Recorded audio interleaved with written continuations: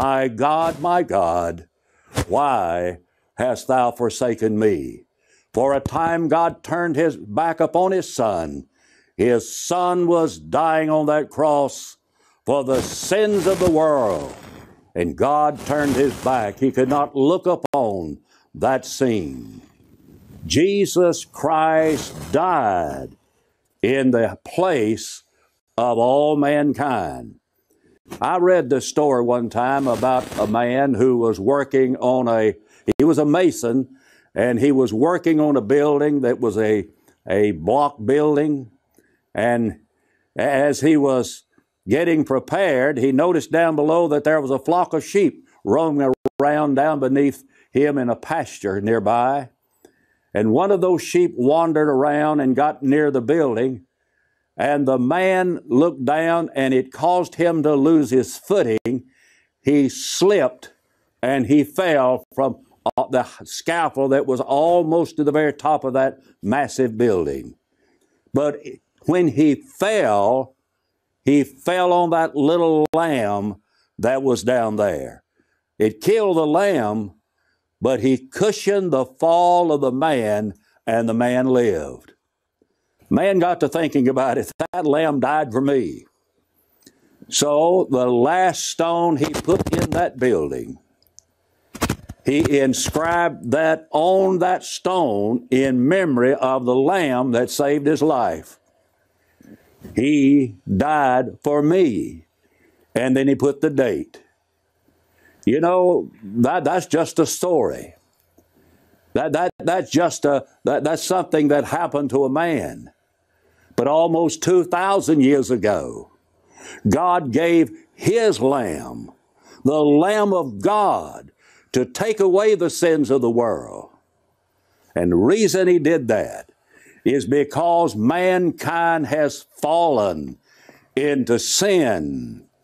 And unless someone does something to help him, man, because of his sin, can be lost eternally. Eternally lost. And Jesus Christ was the one who died in our place. Jesus Christ paid the debt for sin. His blood is precious because, you see, it's vicarious blood. He died in my place, and he paid the debt. He did not owe that debt, but he paid it in full. And I had a debt that I could not pay. There's nothing that I could ever do to pay my way out of the pit of sin. But God sent his Lamb for that very reason. Precious blood. And how thankful each and every one of us ought to be today for the precious blood of Jesus. It is innocent blood, vicarious blood. But Jesus' blood is precious because it is abrogating blood. Now, I know that sounds like a big word, but again, let's break it down. What does that really mean? Well, it really means to blot out something, to take something out of the way.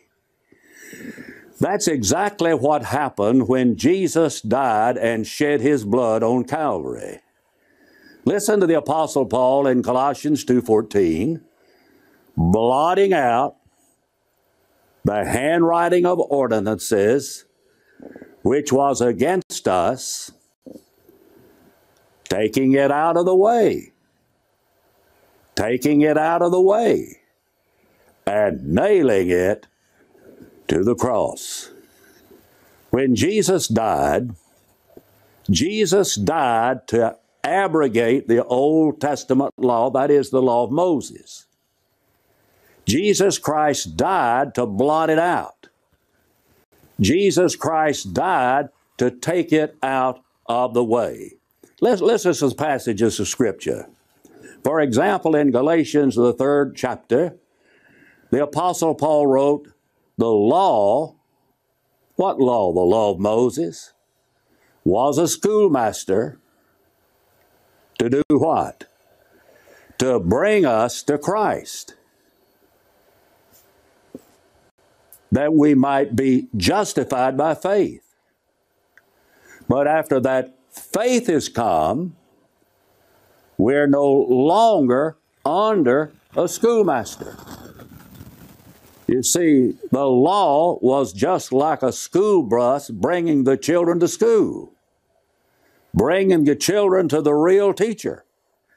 And then at the end of the day, in ancient times, that tutor would take those children back home. But Jesus, the law was like a school bus bringing us to Jesus Christ, the teacher, that we might be justified by faith.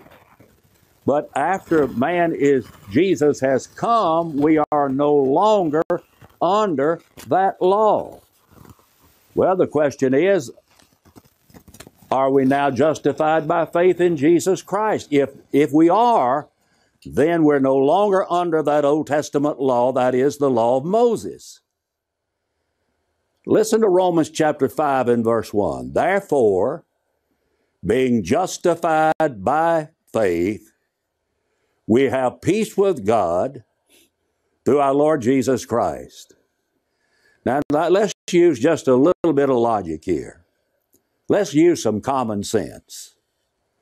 If the law served the purpose of bringing us to Jesus Christ, that is, it served that purpose for the Jewish world. They were the ones subject to that law. Deuteronomy 5 verses 1 through 5. And the purpose of that law, according to Galatians 3:19, was to restrain the Jewish people till the seed would come. That is, to keep the bloodline of Jesus pure until he would come into the world. He was the seed of Abraham, Galatians 3 and verse 16. And now that the seed, that is Jesus, has come, for the Jewish world to restrain them from sin, and when they did not follow that law, they fell into sin, and God would chastise them. They'd always come back. God wanted the bloodline to be pure through whom Jesus would come. And the law served its purpose, and we are no longer under that law. Look at what Paul wrote in Romans, the 7th chapter and verse 4. Wherefore you become dead to the law. Were you dead to the law? By the body of Christ, that is, by the death of Christ. We are now dead to that law by the body of Christ. And so men are no longer subject to that law.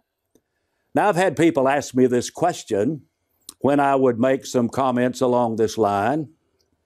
Does that mean, Brother Lambert, that you do not believe the Old Testament? Let me straighten that out right now. I believe every word of the Old Testament. I believe every word of it is true. But I am not amenable to the law of Moses. I'm not subject to the law of Moses. You see, it served its purpose in bringing men to Christ, the world to Christ. You see, we would not have Christ had it not been for the law to restrain the Jewish people and keep that bloodline pure. And so, yes, I believe every word of it. In Romans, the 15th chapter, in verse 4, Paul said, whatsoever things were written aforetime were written for our learning. What is he talking about? The Old Testament. The Old Testament is for our learning, and we learn by reading the Old Testament. Listen to Paul when he wrote to Timothy in 2 Timothy 3:14. Continue in the things that you have learned and has been assured of, knowing of whom that you have learned them, that from a child, you have known what? What did he know? The Holy Scriptures, which are able to make you wise unto salvation through faith, which is in Christ Jesus. You see, because of Jesus, we have now that which was promised and predicted in the Old Testament. Someone has rightly said that the Old Testament was the New Testament concealed, and that the New Testament is the Old Testament revealed. There's a scarlet cord that runs through the entirety of the Bible, from beginning to end. And that scarlet cord is the story about the Redeemer that would come into this world and die for mankind. I believe every word of the Old Testament. It's not a question of believing it. It's a question, are we subject to it today? And we cannot be subject to a law that has been abrogated, that has been done away. And so it's precious blood, for three reasons that I've already given you. Number one, it is innocent blood. Number two, it is vicarious blood. That is, He did it for me. Number three, His blood is precious because it blotted out the old. It blotted out the Old Testament. But let me give you a fourth reason that this blood is precious. And it's precious because it is sealing blood. You see, when Jesus shed His blood, not only did He blot out the old, He sealed the new covenant with His blood. Listen to Him in Matthew, the 26th chapter, and verse 28. This is my blood of the new covenant. Of what covenant? The new covenant, not the old covenant, but of the new covenant, which was shed for many. Well, Jesus, why did you shed that blood? For the remission of sins. See, Jesus Christ shed His blood. For what purpose? He shed His blood for the remission of sins. And He sealed the New Testament. When Jesus died on the cross of Calvary, when He shed His blood on that cross, not only did He take the old out of the way, Jesus gave the New Testament. Turn in your Bibles, if you will, to the 9th chapter of Hebrews, and we want to read starting in verse number 15. And for this cause, He is the mediator of what? The New Testament. How did He do that? That by means of death. His death did that. His death, He became the mediator of the New Testament by His death. Why? For the redemption of the transgressions that were under the First Testament. What is that First Testament? The law of Moses. They which are called might receive the promise of eternal inheritance. For where a testament is, there also of necessity must be the death of the testator. The testator is the one who makes the testament.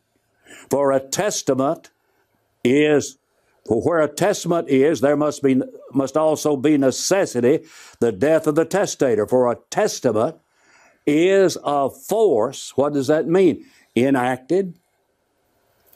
Enacted. A testament is enacted when? After men are dead. Otherwise, it is of no strength at all while the testator liveth. Now, let's analyze what we just read. Jesus Christ died, shedding His blood. And Jesus Christ abrogated the old law, but He sealed the New Testament. He is the mediator of the New Testament, and that was by His death. When Jesus shed His blood, He shed His blood for the remission of the sins of the whole world. I knew an elderly preacher, the late Gus Nichols, who used to say that when Jesus died, He shed His blood went all the way back to Adam, and it goes forward until the end of time for all men, for the benefit of the sins of all mankind, that is, of those that are obedient to God. And for example, he would refer to someone in the Old Testament that would ask for forgiveness, and he would say, I believe that God forgave them. They had forgiveness kind of like a promissory note. They had it in promise of the fact that Jesus one day would die upon the cross of Calvary to remit the sins of the whole world. I believe that's what Hebrews 9:15 is saying. Listen to it again.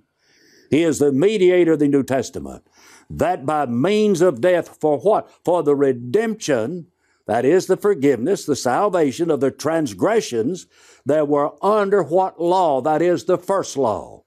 Jesus died for all mankind. We're not living under that first law. We're living under the testament of Christ, that is the gospel. And all the promises of salvation that we have today are based not upon that old law, but on the new law that Jesus gave when He'd shed His blood on Calvary. And friends, that covenant, that testament, that gospel tells us to believe in Him. That testament tells us that we must be willing to repent of our sins. That testament tells us that we must be willing to confess our faith in Jesus. And that is penitent, confessing believers, we must be baptized into Him. Jesus said it best, he that believeth and is baptized shall be saved. I want to thank you for watching today. Until we meet again, may the Lord bless and keep you. We want to help you as much as possible in your search for a personal relationship with God. You can now easily access our free Bible correspondence course online at gettingtoknowyourbible.com. If there's any way we can help you grow closer to God, please email us at gettingtoknowyourbible@yahoo.com or call us anytime at 1-877-711-5214.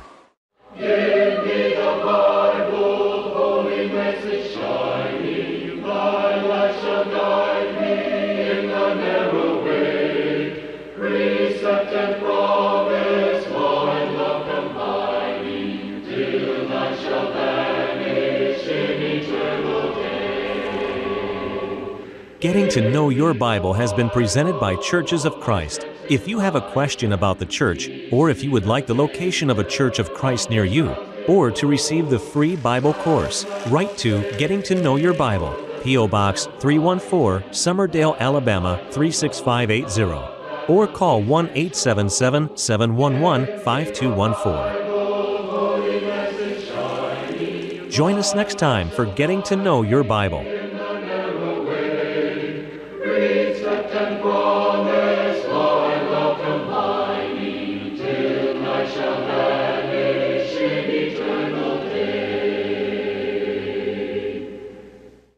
If I were to ask you how many churches exist in the world today, what would you say? You might say, I don't know, a lot, I guess. And you would certainly be correct with that answer. There are over 43,000 churches that exist in the world today. Now I want you to think about how confusing that could be for a person who is seeking for the truth. Friend, may I respectfully tell you that God is not the author of confusion. If you open your Bible, you won't find 43,000 churches. You'll only find one. Jesus said in Matthew 16:18, "Upon this rock I will build my church." Dear friend, our invitation to you is this: let's go back to the Bible and be what they were, Christians only, and a part of the one church that Jesus promised to build. We care about people. We love people. We try to follow the directives of our Lord Jesus Christ. In John chapter 8, He said that we need to abide in His Word. We do that. We share the love of Christ. In John 13, Jesus says to do that, and so we do that.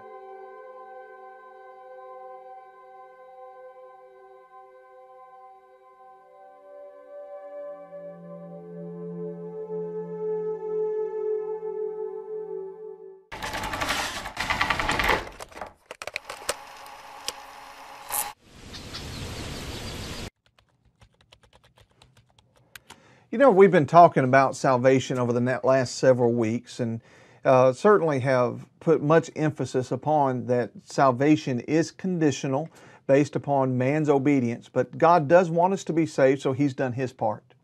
Last week we focused on the idea of repentance, having already studied about faith before, and we have some upcoming episodes that will focus about faith even more than we already have. But this week I want to think about the idea of confession.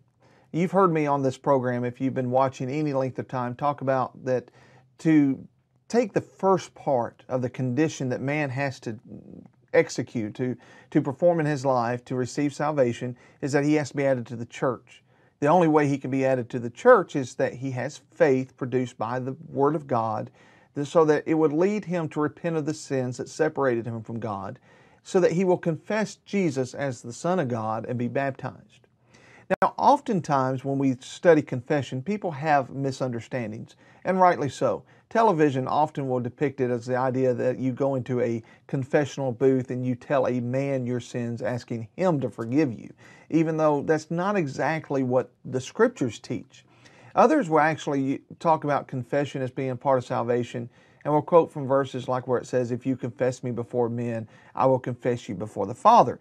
And that's not exactly in context when you use it as a part of the plan of salvation. And then you have Romans chapter 10, verse 10 that talks about with the heart man believeth unto righteousness, but with the mouth confession is made unto salvation. So it would be easy to understand how an individual can become confused when trying to figure out exactly what does the Bible teach about confession. Today on Have a Bible Question, we're going to answer the question, what is confession according to Scripture? And in doing so, we're going to notice that there are different types of confession, and we want to focus in on the type of confession that can lead you to being added to the body of Jesus, henceforth being the confession that is able to lead you to salvation.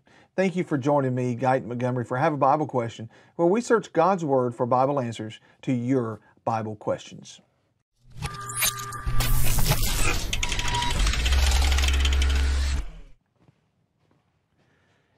So we're talking about confession, and there certainly are different types of confession that you can read of in the Bible. Now, the one I quote from a lot was that with Romans chapter 10 and verse 10, it says, "With the heart man believeth unto righteousness, but with the mouth confession is made unto salvation." And this would be correct to use when you talk about the confession that needs to be made in order for one to take the steps towards obtaining the salvation that's freely offered by God. It's important that we actually just take the time and perhaps read it in God's Word. So if you got your Bibles, turn with me to Romans 10. If not, it'll be on the screen for you. But we begin reading actually in verse 1 because I want to keep it in context. It says here, "Brethren, my heart's desire and prayer to God for Israel is that they might be saved. For I bear them record that they have a zeal of God, but not according to knowledge. For they, being ignorant of God's righteousness and going about to establish their own righteousness, have not submitted themselves unto the righteousness of God. For Christ is the end of the law, for righteousness to every one that believeth. For Moses describeth the righteousness which is of the law, that the man which doeth those things shall live by them. But the righteousness which is of faith speaketh on the wise. Say not in thy heart, who shall ascend into heaven, that is to bring Christ down from above? Or who shall descend into the deep, that is to bring up Christ again from the dead? But what saith it? The word is nigh thee, even in thy mouth and in thy heart. That is the word of faith which we preach. That if thou shalt confess with thy mouth the Lord Jesus, and shalt believe in thine heart that God hath raised him from the dead, thou shalt be saved." Now, we see something important in this passage about Jesus. And sometimes we overlook this part of Romans because we jump right down into verse 9 or verse 10, but we start at the beginning of the chapter because we want to keep it in context. And I want you to go back to right there where it said in verse 6, "Who shall ascend into heaven?" That is to bring Christ down from above. Well, that's the Father. God, John 3 verse 16, sent His only Son to this world. Jesus was willing to come to offer Himself as a sacrifice, and He would be willing to die on the cross. Even though in the Garden of Gethsemane He had uttered the prayer, "Not my will, but thine be done." The next verse, verse 7, it says, "Or who shall descend into the deep?" That is to bring up Christ again from the dead. And so after Jesus died, He was laid in the tomb, but the tomb would not be able to hold Him because He would rise again By what power was he raised? By the power of God. He does all this because he wants you to be saved. Why is this being preached? Because, in this verse 1, brethren, my heart's desire and prayer to God for Israel is that they might be saved. So what he's actually preaching here is Jesus Christ, Him crucified, Him slain, He was laid in the ground, but He was raised again. By the way, this is the same message that was preached in Acts chapter 2 that we looked at last week when talking about repentance. That yes, Jesus is the Son of God, He died for our sins, and the grave could not hold Him. That's the gospel, the good news, spoken of in Romans 1, verse 16. And so when he starts when we read in verse 8, it says, the word is nigh thee, even in thy mouth. It's in your heart. That is the word of faith, which we preach, that if thou shalt confess with thy mouth the Lord Jesus, and shalt believe in thy heart that God hath raised Him from the dead, thou shalt be saved. And somebody watching this said, but wait a minute, you said before on previous episodes that baptism is how you're saved. I want to remind you, I've never said baptism alone saves an individual. In fact, I encourage you, go back to YouTube, find that episodes that we talked about baptism, and you will find me saying that you cannot truly be baptized for the remission of sins to obtain salvation if you don't have faith. Baptism alone does not save. Neither does faith alone, neither does confession alone, neither does preaching alone, but all these things work together in order to save an individual. So in this case, when he's talking to the church at Rome, he's emphasizing the importance of faith produced by the Word of God to cause an individual to confess Jesus. Remember, he's dealing with people that have rejected Jesus, trying to hold on to the Old Testament law, which Jesus nailed to the cross. Now keep reading with me in verse 10. It says, for with the heart man believeth unto righteousness, and with the mouth confession is made unto salvation. Now the individual wants to say that faith alone saves. What do you do with this verse? Because here's the individual that believes, but it says confession must be made unto salvation. Now we're going to come back to this later on in the episode because this helps us understand that all confession is not confession made to salvation. But this is the confession to be made to salvation. And he goes on, verse 11, for the Scripture saith, whosoever believeth on Him should not be ashamed. There is no difference between the Jew and the Greek, for the same Lord over all is rich unto all that call upon Him. For whosoever shall call upon the name of the Lord shall be saved. How then shall they call on Him in whom they have not believed? How shall they believe in Him of whom they have not heard? How shall they hear without a preacher? Now, I pause for just a moment here because a lot of people want to think that these verses stand alone, but let's go back to verse 8. He says, the word is nigh thee, even in thy mouth and in thy heart. That is the word of faith that we preach. How do they have the faith? From the preaching of the gospel. That's what he's saying here. How do people believe so that they shall call upon the name of the Lord? Through the preaching. So he goes on in verse 15. How shall they preach except they be sent? As it is written, how beautiful are the feet of them that preach the gospel of peace and bring glad tidings and good things. But they have not all obeyed the gospel. For Isaiah saith, Lord, who hath believed your report?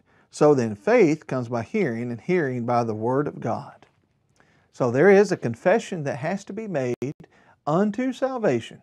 And that confession is that, yes, the Lord Jesus is the Son of God. That which the Jews so adamantly denied, and that which will keep them from being able to be saved. Stay tuned. We'll notice some more about confession after this little break.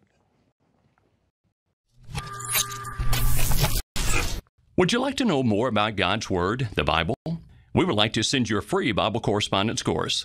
You take each lesson that we mail to you and complete it at your own pace. This allows for little pressure and for God's Word to do the teaching.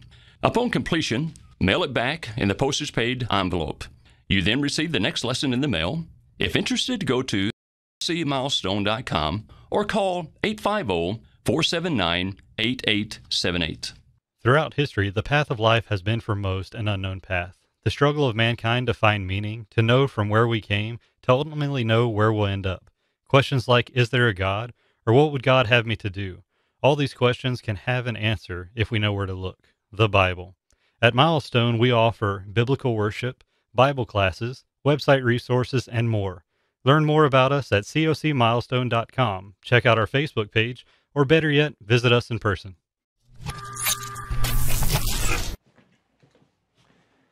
We've already noted that there's several different types of confession that can be made. And so the most recent one we were talking about on the program is the idea of confession unto salvation. I want to continue with that thought before going on to other types of confession that appear in the Bible, as well as maybe the confusion or the types of confession that you don't read of in the Bible. And so when we think about the confession that's made unto salvation, Romans chapter 10, verse 9 and 10, we need to realize we actually not only have it being commanded and taught there, we have a great example of it in the book of Acts. If you've got your Bibles, you want to turn, we're going to go to the book of Acts, and we're going to go to around chapter 8 if we can. Because in chapter 6, we actually read of a problem where the Grecian widows were being neglected, and so there was this murmuring that was taking place. Upon the apostles' instructions, they appointed 7 men that were full of the Spirit, met qualifications that they could minister to those Grecian widows. We actually go on and see in the next chapter, one of those men in chapter 7 was Stephen, and he would preach, and as he went forth preaching, he made some people angry, and this led to him being stoned. And we also come to chapter 8, and you have that Philip was actually preaching in Samaria, and this is where you read about Simon the sorcerer. But I want to go deeper into chapter 8, down to about verse 26, and it's here that we read, "And the angel of the Lord spake unto Philip, saying, Arise, go toward the south unto the way that goeth down from Jerusalem unto Gaza, which is desert. And he arose and went, and behold, a man of Ethiopia, a eunuch of great authority under Candace, queen of the Ethiopians, who had the charge of all her treasure, and had come to Jerusalem for to worship, was returning, and sitting in his chariot, read Isaiah the prophet. Then the Spirit said unto Philip, Go near, and join thyself to this chariot. And Philip ran thither to him, and heard him read the prophet Isaiah, and said, Understandest thou what thou readest? I love this part, because here's a man, the Ethiopian eunuch, that's devoted. He had been to Jerusalem to worship. He's traveling back, and what's he doing? He's still reading Scripture. He's reading from the prophet Isaiah. That's such a logical question. Do you understand what you read? And the Ethiopian's answer is noticed right here in the next verse, when he says, And he said, How can I, except some man should guide me? And he desired Philip that he would come up and sit with him. The place of the scripture that he read was this, He was led as a sheep to the slaughter, and like a lamb dumb before his shearer, so opened he not his mouth. In his humiliation his judgment was taken away, and who shall declare his generation? For his life is taken from the earth. And the eunuch answered Philip and said, I pray thee, of whom speaketh the prophet this, of himself or some other man? Then Philip opened his mouth, began at the same scripture, and preached unto him Jesus. Remember Romans 10? When it talks about how shall they believe unless they have heard, how shall they hear unless it be preached, how shall it be preached unless they be sent? Now we have Philip being sent to be able to go to the Ethiopian eunuch to preach so that there can be belief. Now we backtrack that in Romans 10, that logical flow, we think about confession unto salvation. And so keep reading with me. Verse 36, And as they went on their way, they came unto a certain water, and the eunuch said, See, here is water, what doth hinder me to be baptized? And Philip said, If thou believest with all thine heart that thou mayest. And he answered and said, notice this, I believe that Jesus Christ is the Son of God. Go back to Romans 10. He was preaching to him what? What confession is able to be made? It's about that Jesus is the Son of God that has been sent to this world, John 3:16, so that he could die for our sins to be raised again. That is the great confession that needs to be made. Right here, I believe that Jesus Christ is the Son of God, and he commanded the chariot to stand still, and they went down both into the water, both Philip and the eunuch, and he baptized him. And when they were come up out of the water, the Spirit of the Lord called away Philip, that the eunuch saw him no more, and he went on his way rejoicing. Why did he rejoice? Because he was saved, because he was baptized. But what had to take place before the baptizing to wash away the sins? Acts 22:16. Right here, he had to confess Jesus Christ as the Lord. So not only do we see the commandment and the teaching of it in Romans 10, we see it put into practice when it came to the Ethiopian eunuch and his conversion in Acts chapter 8, verse 26 and following. Stay tuned, and we're going to notice a different type of confession that we can read of in God's Word.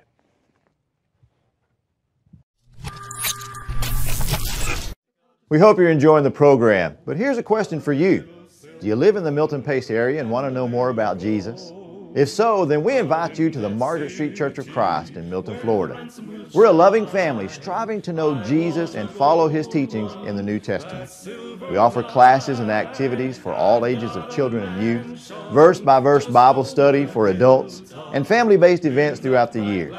Check us out at margaretstreetchurchofchrist.org or on social media. Come see what our Margaret Street family is all about. Your life will be blessed. The streets that are purest gold.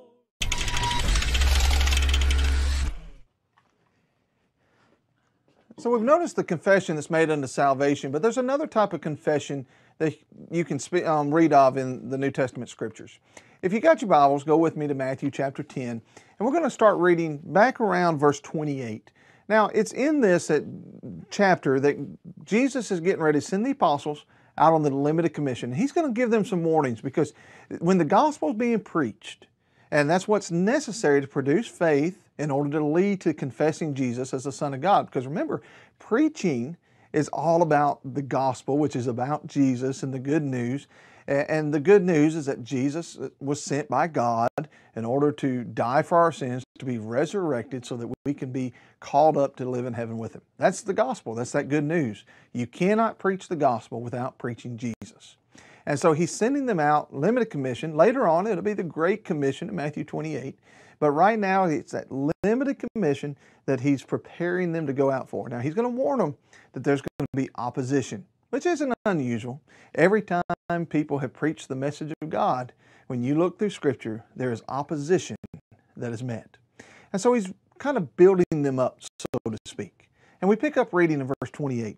He says, "And fear not them which kill the body, but are not able to kill the soul, but rather fear Him which is able to destroy both soul and body in hell."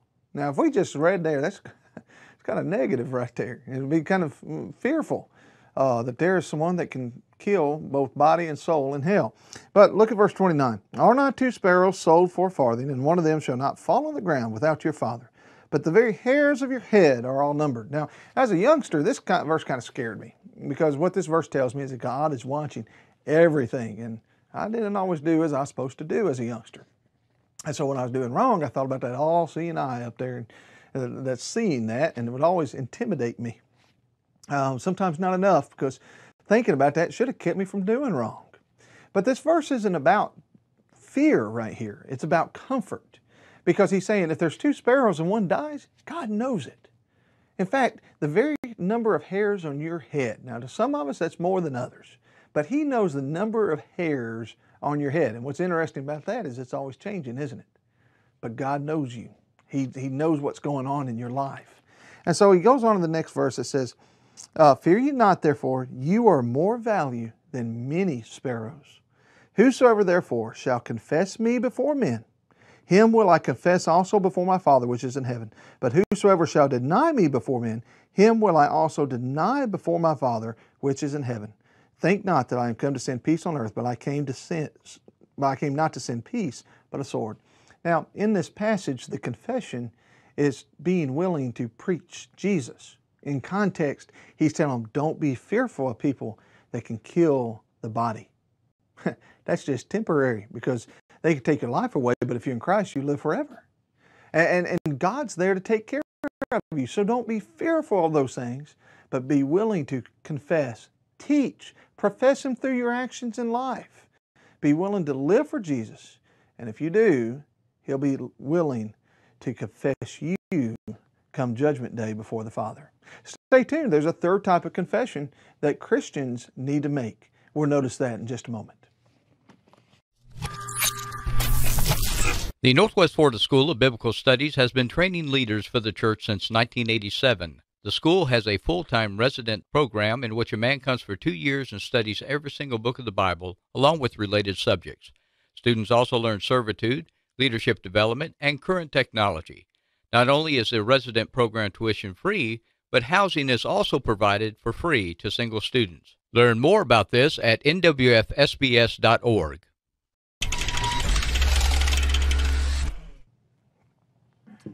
So we've noticed two types of confession that the Bible speaks of. There's the type of confession that is unto salvation. Then there's the confessing in the sense that we will live our life and not be afraid to teach and preach the gospel and live the gospel in front of others. The third type that the Bible speaks of is one that's kind of misconstrued at times, but it's a very important part of confession. We read of this in James chapter 5 and verse 16. I'll back up just a little bit to set it in context. We begin reading in verse 13. Is any among you afflicted? Let him pray. Is any merry? Let him sing psalms. Is any sick among you? Let him call for the elders of the church, and let them pray over him, anointing him with oil in the name of the Lord. And the prayer of faith shall save the sick, and the Lord shall raise him up. And if you have committed sins, they shall be forgiven him. Confess your faults one to another, and pray for one another, that you may be healed. The effectual fervent prayer of a righteous man availeth much. Elias was a man subject to like passions as we are, and he prayed earnestly that it might not rain, and it rained not on the earth by the space of 3 years and 6 months. Now here we're being encouraged to confess your faults one to another. I kept it in context because in James, especially in the closing end of this, he's speaking to Christians. He's speaking to the church. So these are people that have already confessed Jesus for the purpose of unto salvation. It's also not living here because he's talking about to each other. This confession is literally confessing your faults. Now, we all have faults. We have shortcomings. And being a Christian doesn't take away the idea that we will still err. Think about what we were talking about earlier. I just made a brief mention that Philip had preached in Samaria and Simon the sorcerer had been converted. And right after his conversion, he actually messes up because what happens is he wants to buy the power that the apostles had because he saw it was true compared to his false deceiving he had been doing for the people. But that sin of covetousness, that fault that he had, he wasn't rid of yet. And so he was rebuked for this, and he actually told them that he expressed his sorrow, his repentance, and because he was already a Christian, had already been baptized, he was told just to pray for forgiveness. That's what James is talking about. You have faults, confess them to each other. Now, it doesn't say priest. I realize there's a misnomer out there that is often conveyed when you watch television and you have people going into confessional booths and they go to a man that they call father, say, Father, forgive me, even though the Scripture does not set any precedent for us calling men here on this earth father in the sense of a spiritual father. We certainly understand from the New Testament that all Christians technically are priests, with Christ being our high priest. But this is just a brother to brother, sister to sister, confessing their faults and praying for one another. The effectual fervent prayer of a righteous man availeth much. You don't need a confessional booth. You don't need a man that wears a collar. You don't read of that in the Bible. You just need a Christian that you are helping each other along through this world. Hebrews 10 talks about provoking one another unto love and good works, and numerous passages that we as Christians edify each other. I remember as a youngster, we bought a building that once was used for a religious organization that they had the practice of confessional booths. And we found it humorous as youngsters, as kids, to go in there and play confessional. But brethren, we don't need to play confessional. We don't need to make it somehow that we are practicing something that God's Word doesn't teach. The power that is found in confessing our faults is the strength that we have from one another for the encouragement, for the admonishment, for praying for each other that all Christians can do. It's really a shame that more people don't do this. If we can acknowledge our fault and we can pray for each other, we can then strengthen and encourage. Think about it in this regard. If you have somebody that's an alcoholic, they are encouraged through the AA program that they have got to acknowledge their problem. They have to first be able to introduce themselves and say their name and say, I am an alcoholic. Why? Because to deal with their problem, they first have to recognize the problem. The same is true with our faults when we fall short of God. If we're having a problem with covetousness, if we're having a problem of any difficulty in life, not loving somebody, we're having a problem with bitterness, if we can confess our fault to our brethren, we have prayer to ask God for forgiveness and strength, then we as brethren can encourage each other. let us make sure we confess our faults one to another, as we have noticed here in James chapter 5, verse 16. Do you ever get confused when studying the Bible on your own, but you feel uncomfortable or lost studying in a large group? Or perhaps you don't have the time to commit to a regular scheduled Bible class, but you still hunger and thirst for the Word of God? Then try our free online Bible course from the Northwest Florida School of Biblical Studies. These classes provide a clear, concise, and thorough Bible study in the comfort of your own home. You take the course on your schedule and at your own pace. Sign up today at courses.nwfsbs.org or learn more about Northwest Florida School of Biblical Studies at nwfsbs.org. So today we've been answering the question, what is confession?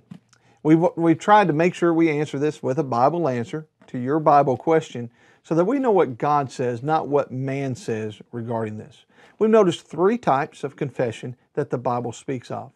First, a confession that's made unto salvation, Romans 10, verses 9 and verse 10. And this is exactly what the Ethiopian eunuch did. The second type is a confession that you make when you live for Christ and are willing to proclaim Him as you go throughout the world spreading His gospel. The third type is as a Christian, when you have failings, when you have faults, when you sin, that you are willing to confess that to other faithful brethren for their prayers, for their admonition, and their encouragement. I encourage you, don't be like we were as children playing confession, but be serious about the confessions that you need to make in your life.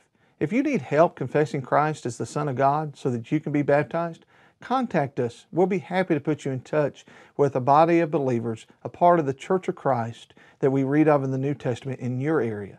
And you can be sure to confess Jesus as the Son of God and put Him on in baptism.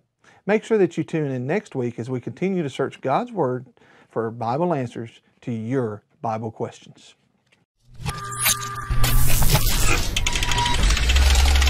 In a world of religious division and biblical misunderstanding, it is very easy to be confused about what God would have us to do.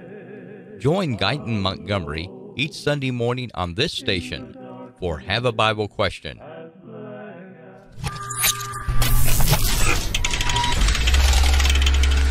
Expect to receive a Bible answer to your Bible question. Thank you for watching Have a Bible Question, brought to you by the Northwest Florida School of Biblical Studies and the Church of Christ at Milestone. Visit our websites at nwfsbs.org or cocmilestone.com. Thank you for your interest in Have a Bible Question. If you would like to contact us with a comment or question, you can visit our website at haveabiblequestion.com. You can email us at questions@haveabiblequestion.com. Or if you would prefer to write a letter, you can write us at Have a Bible Question in care of the Church of Christ at Milestone, 4051 Stefani Road, Cantonment, Florida, 32533. Don't hide your face from me.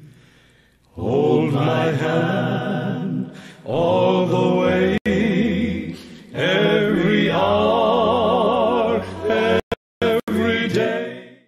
Gospel Broadcasting Network offers a free, non-denominational Bible course.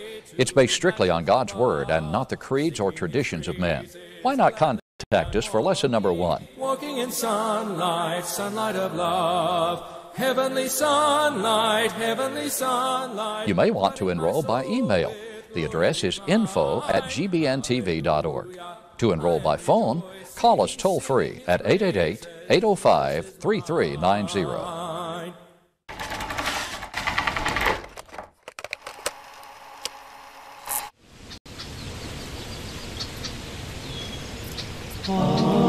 Abide with me, fast falls the eventide, the darkness deepens, Lord, with me abide. When all the helpers fail and comfort flee,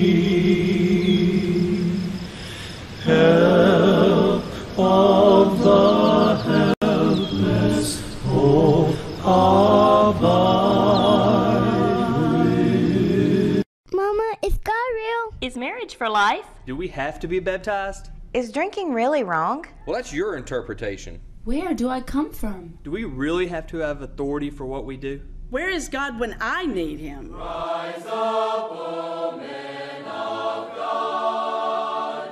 His kingdom tarries long.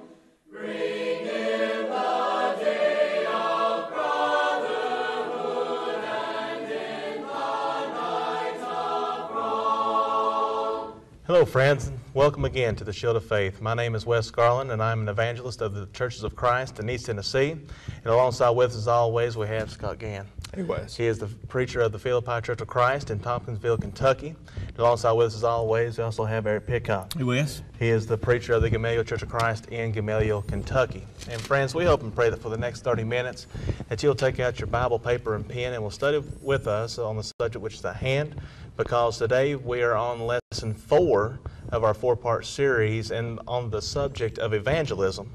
And the past 3, basically what we have dealt with is why do we not evangelize? Then we had started talking about why should we evangelize, and the last episode we dealt with how to begin to evangelize, and today we're going to be basically talking about what are the effects of evangelism. And guys, whenever you really start thinking about it, whenever you read throughout the book of Acts, you see here at the church in its infant state, and whenever the apostles stood there on the day of Pentecost there in Acts chapter 2, it started a wave. Absolutely. It started a wave that basically it started an influencing of people, and even upon the first time after they preached that first gospel sermon, about 3,000 souls were saved, and guys, it just kept on going from there.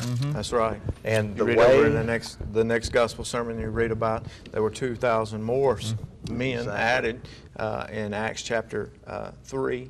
You know, and you just have this ongoing onslaught of people hearing the Word of God, obeying the Word of God, and the results that come from it. That's right. You know, you had people that was fearless. That's right. They Exactly. were fearless in the face of trials, you know, and why were they fearless? Let me ask you that. Because they were militant. They were militant, but what? Christianity is militant. We're soldiers of the cross of Jesus Christ. That's right. We're to contend earnestly for the faith. We're to fight the good fight of faith. We are to uphold truth. We're to throw down the gauntlets of error. Right. We're to. That's our responsibility. That's and right. so, as we do this, as we go forth into a world that's lost in sin, and we have to proclaim the gospel. No military That's right. force would That's be right. effective unless it was aggressive. That's right. Unless it was stood going up against. to the enemy. That's right. And that's what we have to do. They saw that these people were enemies of the cross of Christ, and they needed salvation, That's and they right. took it to That's them. You know, That's we right. see here in Acts chapter 4, you know, we see Peter and John. You know, it says. So don't you teach in the name of Jesus. Yeah, I mean, they were thrown in prison. They were beaten. That's right. Don't you teach anymore That's right. in the name of Jesus. And, you know, and they came to the conclusion that, you know, we've got to obey God rather than That's man. right. You know, there is no other name under heaven that a man must be saved but than Jesus Christ, according to Acts chapter 4 in verse 12. You know, they marveled at these people. And I think in we verse cannot but speak the things which we have seen and heard in Acts chapter 4 and verses 20. And then you have those ringing and challenging words. You think about you think about what took place in Acts chapter 4. Exactly. Here these men addressed the Sanhedrin after the religious rulers and leaders of the day. That's right, after being arrested. And listen what they said. It came to pass on the next day that their rulers, elders, and scribes, as well as Annas, the high priest, Caiaphas, John, Alexander, as many as were of the family of the high priest, were gathered together at Jerusalem. Just think about that alone. Think of the presence of all these highfalutin individuals that are up on the pedestal of Judaism and that are elevated in high standards among the people. Right. Here they are. Two men that are standing before these individuals that are about to proclaim to them the gospel. Now watch what he says. And when they had set them in the midst, they asked them, by what power or by what name have you done this? Peter, filled with the Spirit, said to them, rulers of the people and elders of Israel, if we this day are judged for a good deed done to a helpless man, by what means he has been made well, referring back to the miracle that occurred in chapter 3. Healing of the lame man. The healing of the lame man. All right. Been lame since but birth. notice this, verse 10. Let it be known to you all and to all the people of Israel that by the name of Jesus Christ of Nazareth, watch it, whom you crucified, whom God raised from the dead, by him this man stands before you whole. That could have ruffled some feathers. I believe that might have been a little bit controversial. I believe that. I believe that might have been a little bit militant. And you know, the ironic thing about it is the Sanhedrin, the Sadducees, which were the religious leaders at that time, they didn't even believe in the resurrection of Jesus Christ. That's right. So that was another slap in the face. That's right. And he said there is no other name.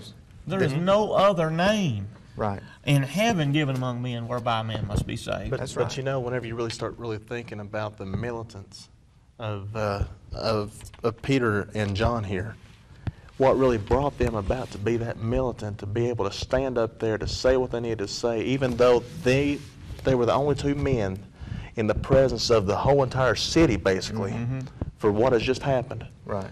Even being beaten and everything, and they still did not let that down, and it's because what you just said in verse number 19. I mean, just think about the boldness that they made the statement right here. But Peter and John answered and said, whether it is right in the sight of God to listen to you more than to God, you judge. That's right.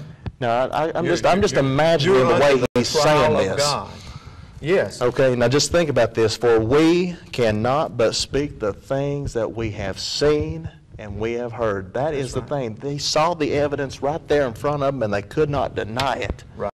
They knew what they had was true. That's right. We have the same evidence here today that's written. We have the complete revelation. They didn't have that back then. They didn't have it right now. They were going with bits and pieces, as it talks about in 1 Corinthians 13. And we see the boldness of this, of their preaching, you know, and we go on over into 529, it says we ought to obey God rather than men. That's right. And that's what we have. We have a divine obligation to obey God rather than man. When it comes to physical things or it comes to spiritual things, we must obey God. So listen to the continual thought and the continued process that these two men went through. When you get to verses 40 of Acts chapter 5, it says, and they agreed with him when they had called for the apostles and had beaten them, they commanded them that they should not speak in the name of Jesus and let them go. So they departed from the presence of the council. They rejoiced. Now, why were they rejoicing? They rejoiced because they were counted worthy to suffer shame for His name. You know, now notice this. So what they did, they got beat and striped and beaten, but they rejoiced in that because they counted them worthy to beat them, because who also was beaten? Who also was crucified? Right. Jesus. Well, that's interesting whenever you really do a study of that word beaten there. It actually comes with a possibility of the mindset of being scourged. Right. I mean, the same way Jesus himself was scourged. And notice this, right after that happened, a whole lot of times people just made every single excuse and saying, okay, I'm not going to do it anymore. Right. But notice this. Notice the very next brotherhood verse. today, what would they have done if they had stood in the midst of those people? Those same actions would have taken place. What would you or I say to that situation today? We would be less, we would probably come up with a few excuses ourselves. You know, what this rings out in me is Jesus, what He taught on the Sermon on the Mount. But before you go there, just real quick, going back to what you were just saying, the verse you ended off with in verse 41, where He said that they suffered shame for His name. Notice what it says, and daily in the temple and in every house they did not cease teaching and preaching Jesus as the Christ. Right. That didn't let it stop them. It just gave them more motivation. Absolutely. You know, I'm sure that they were sitting there and they were hearing these words that Jesus spoke on the Sermon on the Mount when he said in verse 5 and verses 12, he said, all right, let's go back to 11. Matthew chapter 5, verse 11 and 12. Blessed are you when they revile you and persecute you, and they say all kinds of evil against you falsely for my name's sake. Rejoice and be exceedingly glad, for great is your reward in heaven. So they persecuted the prophets that were before you. And see, so he told them to rejoice. And that was what they were doing. Exactly what they were doing. They were standing, they had been beaten, but they rejoiced because they were in good company, weren't they? That's right. They were in company with Jesus, and they were in company with the prophets of old that spoke boldly before the kings of Israel in that day. You know, their attitude and their love for the truth and their appreciation for Jesus and what He done for them, which led them to want to evangelize. But we notice we're talking about the effects, which is the focus of our study. Right. The effects of evangelism. Right. Well, we have some negative effects that occurred here. They were obviously put in prison. They were persecuted. They were treated illy.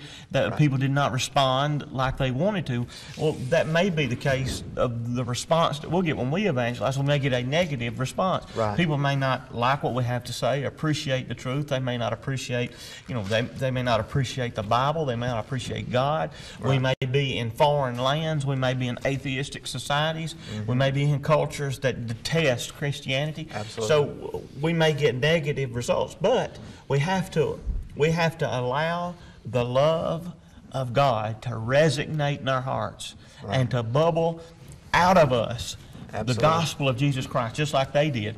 And what we'll see is we'll be effective. Absolutely. People will respond. The gospel, what we got to understand is it's not the man that's doing the evangelizing that's God's power to save. That's right. It's the tool, it's the gospel that's God's power to save. That's right. It's the sword of the Spirit.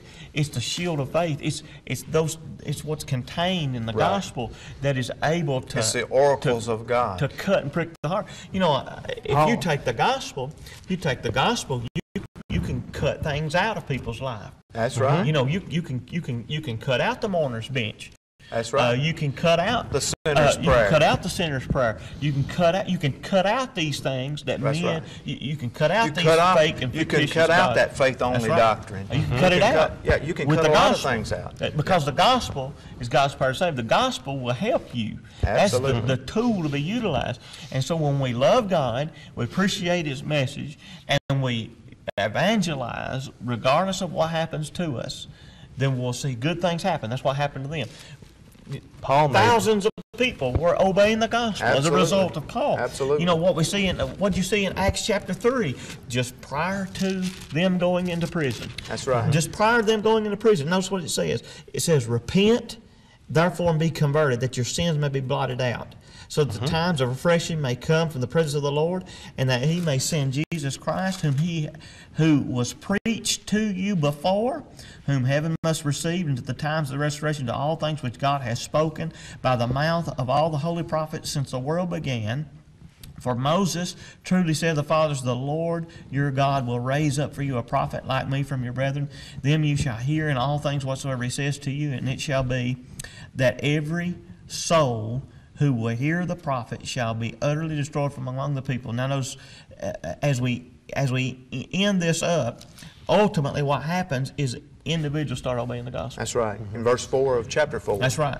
However, many of those who had heard the word believed. That's right. And that number of men, just men, came to be about 5,000. That's right. Now, I think that's really amazing whenever Paul made mention in Romans chapter 8. And not only did Paul believe this, but Peter and John and the rest of the apostles believe this as well whenever he said, what shall separate us from the love of God? That's right. That's right. It says, shall persecution, shall tribulation, shall trials, all these other things. He says, I will tell you by no means shall anything separate us from the love of God. Absolutely. And because of this, that's why Peter and John made that stand there in Acts chapter 5. Right. And guess what the result was? Look at chapter 6 and verse number 1. Now in those days, when the number of the disciples was multiplying. That's right. You know, in this nation, in the nation of the United States, we are not currently, at this point in time, suffering persecution in that way. That's right. But I know that our brethren over there that's overseas are. Right. And it's because of those people. Now let me finish this real quick. It's because of those faithful brethren that are still standing up, just as Peter and John were right then. That's right. That are keeping the church alive overseas. That's right. They had the mentality. And even here in the United States, it's not just overseas.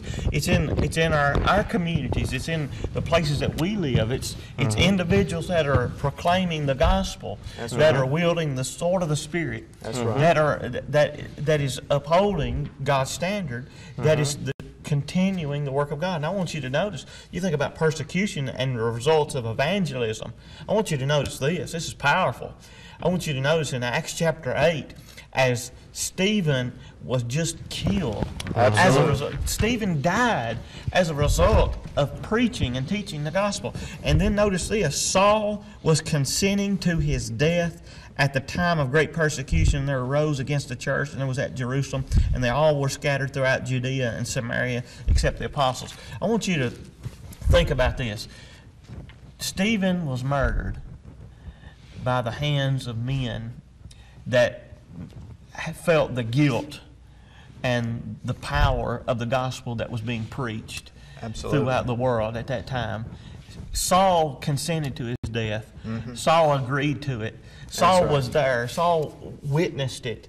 And we see in Acts chapter 9, Saul, with papers in hand, is going to with authority to persecute and to take the lives of those that are preaching and teaching in the name of Jesus. Saul, as a result of Ananias the evangelist. As a result of Ananias the evangelist. You think about the results of evangelism. You think of Ananias and how courageous he was. In that here a man is that is killing Christians, consenting to their death, Acts 8 and verse 1. And so now you see Ananias the evangelist coming to Saul the murderer, the one killing Christians. And now he tells Saul the gospel that he was killing people for previously. He tells Saul the gospel. He says, "Why tarriest thou? You arise, you be baptized, you wash away your sins, calling on the name of the Lord," Acts 22:16. So now you hear Saul. You think about the results of evangelism. Saul, the proclaimer of the gospel, now rises as now we know. Paul the apostle writes half the New Testament, converts thousands. And yet we see one person, the courage of the evangelism of Ananias, placed the word of God upon Paul. That's exactly and it burdened him enough to obey it. However many, and Ananias, however many people that Saul or Paul rather converted, Ananias converted one more. Absolutely, that's right. Absolutely. Think about this. That's all it takes. That's right. That we don't know and we don't understand the effects of one person. It resonates throughout the world. Absolutely. We sit back and we think, well, the things that I'm doing isn't amounting to anything. Right. Folks, I've heard of individuals that have run across tracts that has been thrown by the wayside. Absolutely. And read tracts and obey the gospel. Absolutely. I have heard of individuals that through the work of Vacation Bible School that years later, they think back to a time in their youth when they attended Vacation Bible School and they think, I attended the local Church of Christ when I was a youth, and I'm interested in spiritual things. I think I'll go there. And they go there and they hear the gospel. They obey the gospel. We hear of individuals that because somebody came and knocked on their door, taught them the gospel.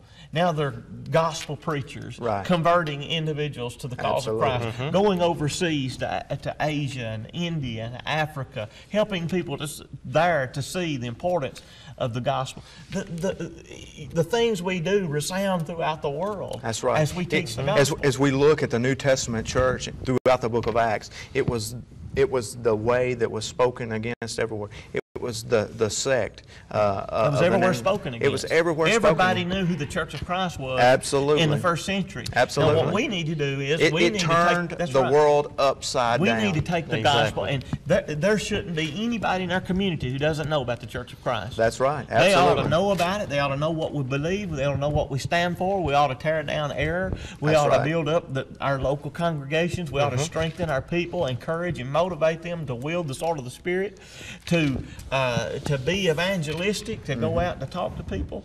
Let's think about this for a second. Every congregation wants to grow. Yes. Absolutely. Every congregation, doesn't matter where they're at. That's right. They all and want to grow. Now think about this, though. A lot of times what the congregations want to do is that they want growth, but they don't want to do anything. They don't want to put They the just work want it in. to all of a sudden, miraculously, just all of a sudden start growing. It See, what never is going to work that That's way. right. Here's what happens. Sometimes what we do is we replace worship for work. Right. That's what we do. We replace worship for work. Right. And so, in other words, what we say is we ask individuals. You can ask anybody. You can ask individuals at our local congregations. Is so and so faithful member of the church? And they'll say, well, certainly he's a faithful member of the church. He's there every time the doors open. He's there every time the doors are open. Oh, he's there. Oh, he waits on the table, and oh, he leads prayer, and oh, he leads singing, and this person does this and he does that. As far as the worship is concerned. Right. And that's great. That's wonderful. That's part of it. We appreciate that. But let me ask you this. That's a necessity. Let me ask you this. How many people has he visited? How many shut-ins has he been to see? Right. How many people has he converted to Jesus Christ? How many tracts has he handed out? How many DVDs has he handed out? How many flyers for the gospel meeting has he handed out? How many doors has he knocked? How much work for the kingdom of God has he done? When you read the book, when right. you read Matthew chapter 25, and you go through there and you read the list of things that are going to inherit eternal life, it doesn't have anything to do. Well, he worshiped. That's right. He came and he worshiped. He gave, and we go through these aspects of work. He was at the building every time the doors open. We don't hear any of that. That's right. It's about doing things for other people, That's right. teaching people, bringing them things, being benevolent, and all those type of things. See, we have what we call a little church house religiosity going. We're keeping house on Sundays, and that's all we're doing. And we're not really doing the work of the church. When we It's all right if we come in the building, we hang up our little cloak of Christianity on the door, and then we take it, we put it on when we come in the door, and we take it off and hang it back up when we go out the building. We don't think about religion. We don't think about converting souls. We don't think about evangelism. We don't think about the work of the church any other day through the week, but only on Sundays. We're keeping house, and that's all we're doing. We need to be militant, like these New Testaments. Work is involved in that. There are individuals that I know of. I have some friends in Virginia, and I appreciate the good work that they do through their tent meeting campaigns, through their television programs, and things like that they're doing as far as evangelistic. There's works in India and Africa. There's works going on here in the United States, and you know what they have in common? They're working. That's right. That's what we they have a work do. ethic They have instilled in them. That's right. And they understand that Christianity, you have to be busy about the Lord's business. When we stand that's what we have to be. When we stand before God on the day of judgment, it's not going to be just a list of things that we did not do. Right. And because it's not going to be just a list of zeros. Right. Okay, well, you didn't curse, well, you didn't commit fornication, you didn't commit adultery, you didn't dress immodestly, and all these lists, all those things are important, and we must not do that, and we must avoid those things. Right. But it's also about how many people did you go and see? How many people did you help? How many people did you encourage? That's what Jesus said. That's right. That's exactly what he was saying there in Matthew chapter 25. It's about those things that we do, those things that we work. And evangelism is about working. And it's not something that's so difficult that not anybody can do it, because you can do it.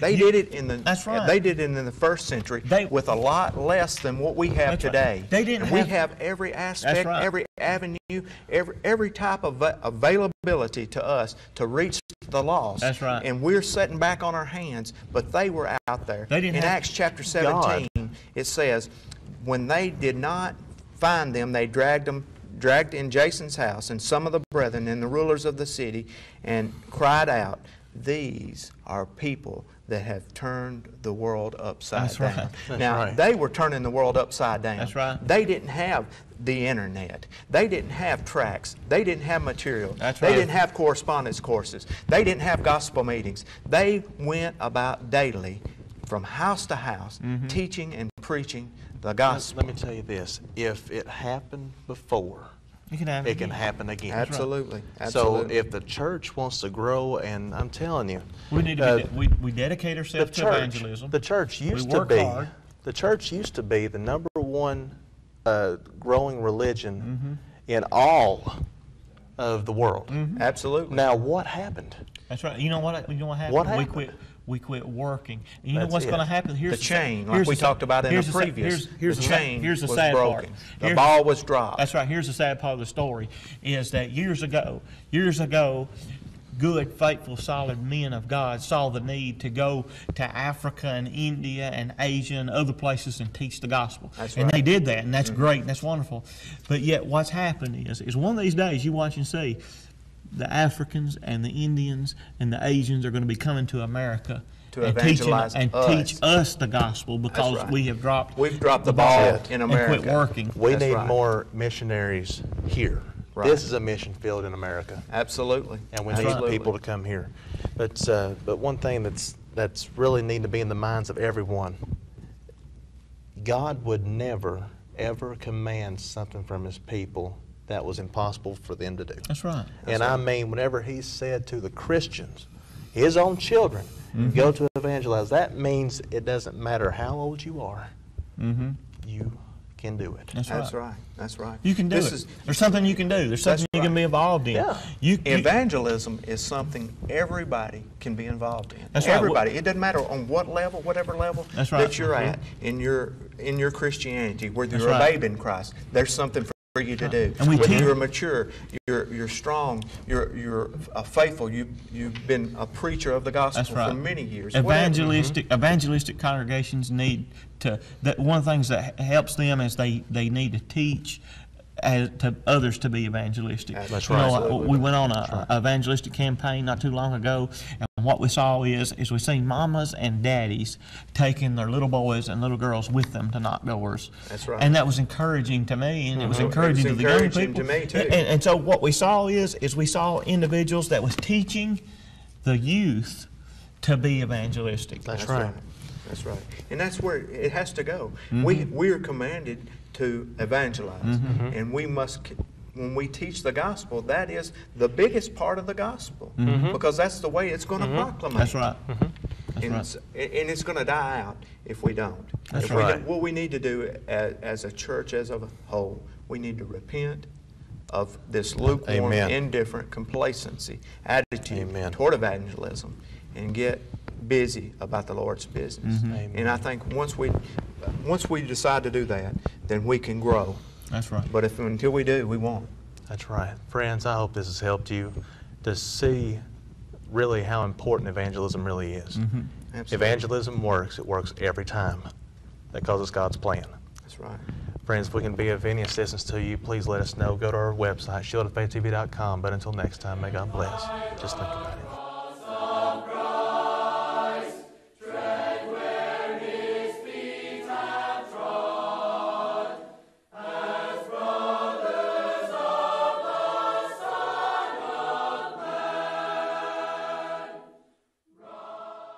The people continued listening to his sermon, and they interrupted Peter, and they said, "What shall we do?" Now, Peter has already said, whoever calls on the name of the Lord will be saved.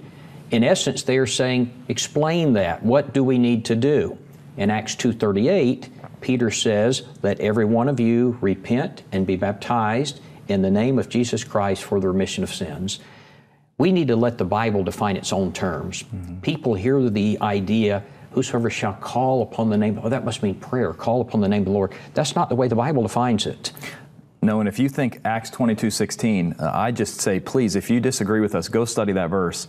Paul's already prayed for 3 days, and yet Ananias says, arise, be baptized, and wash away your sins, calling on the name of the Lord. So Ananias gives us through the inspiration of the Holy Spirit, and Paul is speaking, he's saying, look, calling on the name of the Lord is not prayer, because he hasn't done it yet. Right. Calling on the name of the Lord is arising and being baptized, and that's how you wash away your sins. Absolutely.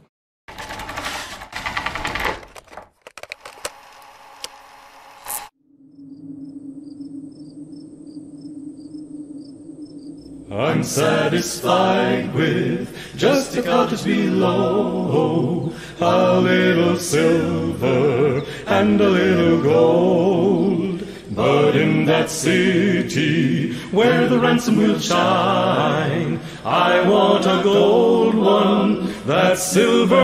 Welcome to a time of Bible readings and hymns with your host, David Kenny, of the Wadsworth Church of Christ on West Good Avenue.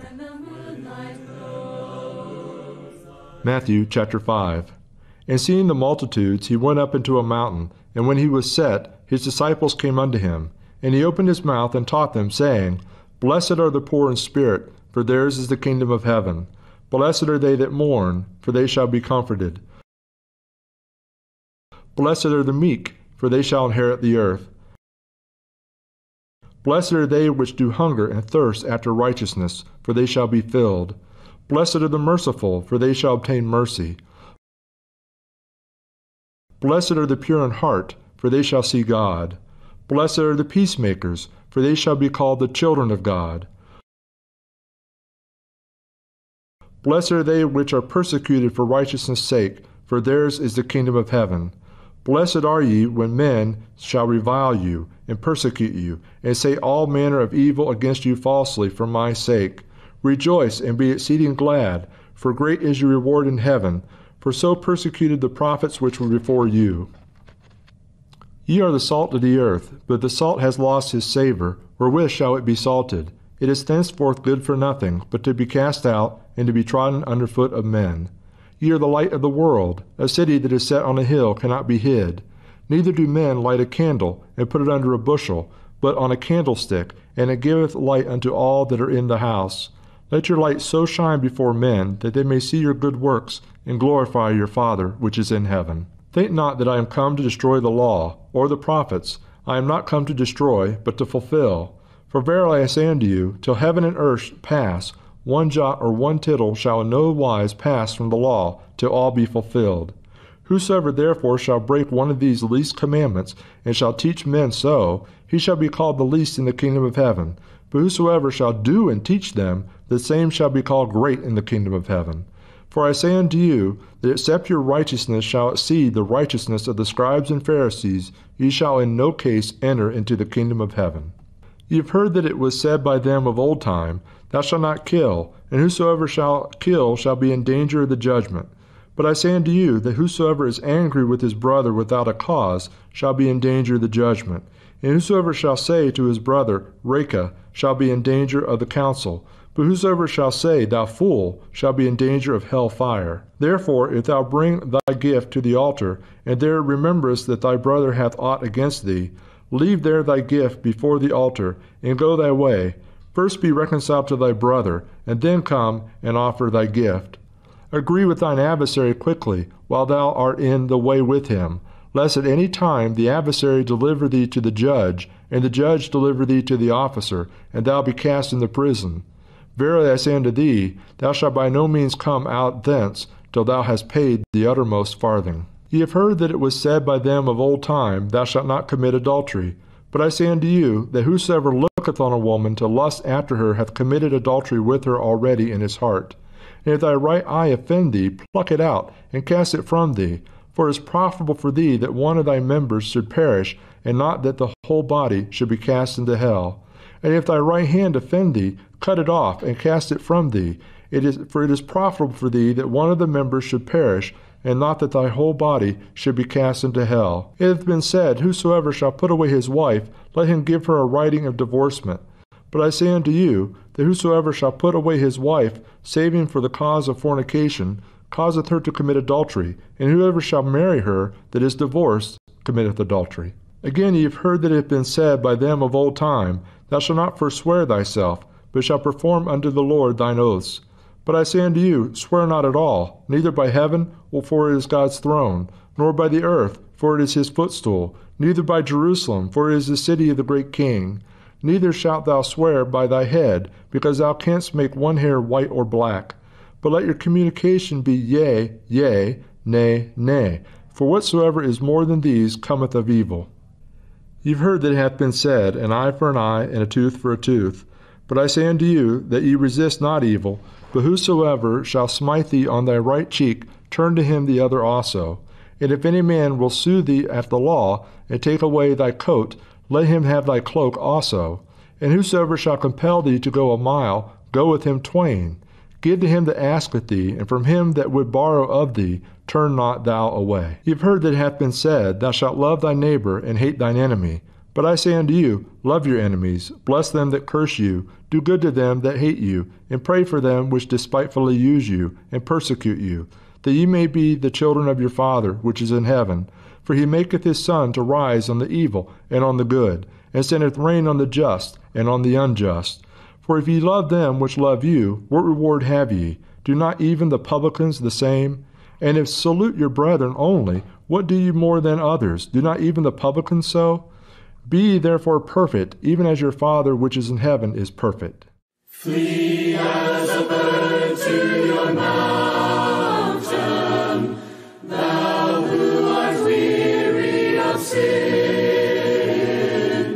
Go to the clear flowing fountain, where you may wash and be clean. Fly for your vengeance.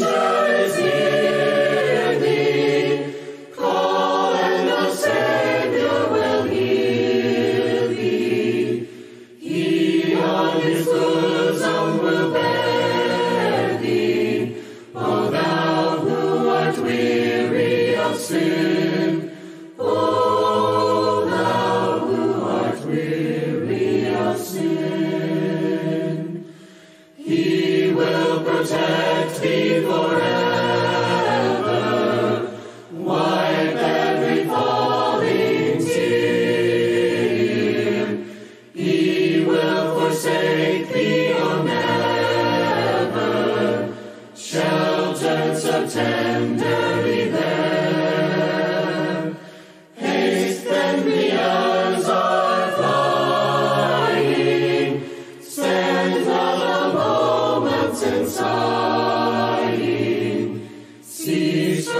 Sorrow and crying, the Savior will wipe every tear. The Savior will wipe every tear. How shall the young secure their hearts and guard their lives from sin? Thy word the choicest rules imparts, to keep the conscience, to keep the conscience clean. 'Tis like the sun, a heavenly light, that guides us all the day, and through the dangers of the night, a lamp to lead our way.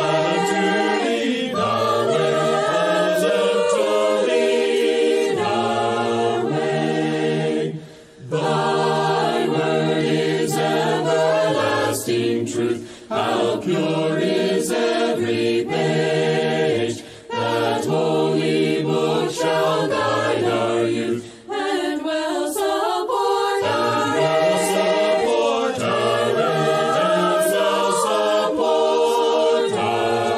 age. When we walk with the Lord in the light of His word, what a glory He sheds on our way.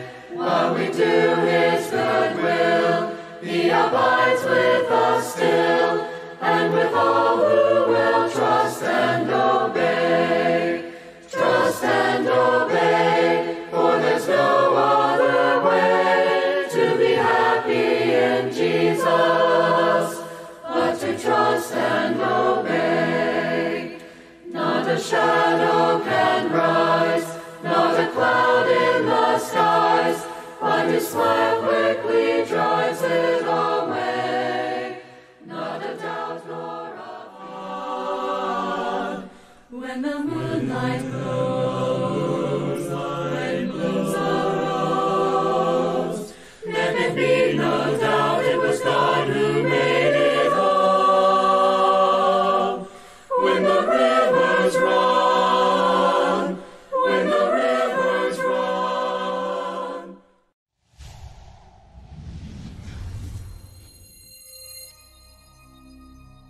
Saturn is probably the most recognizable planet in our solar system.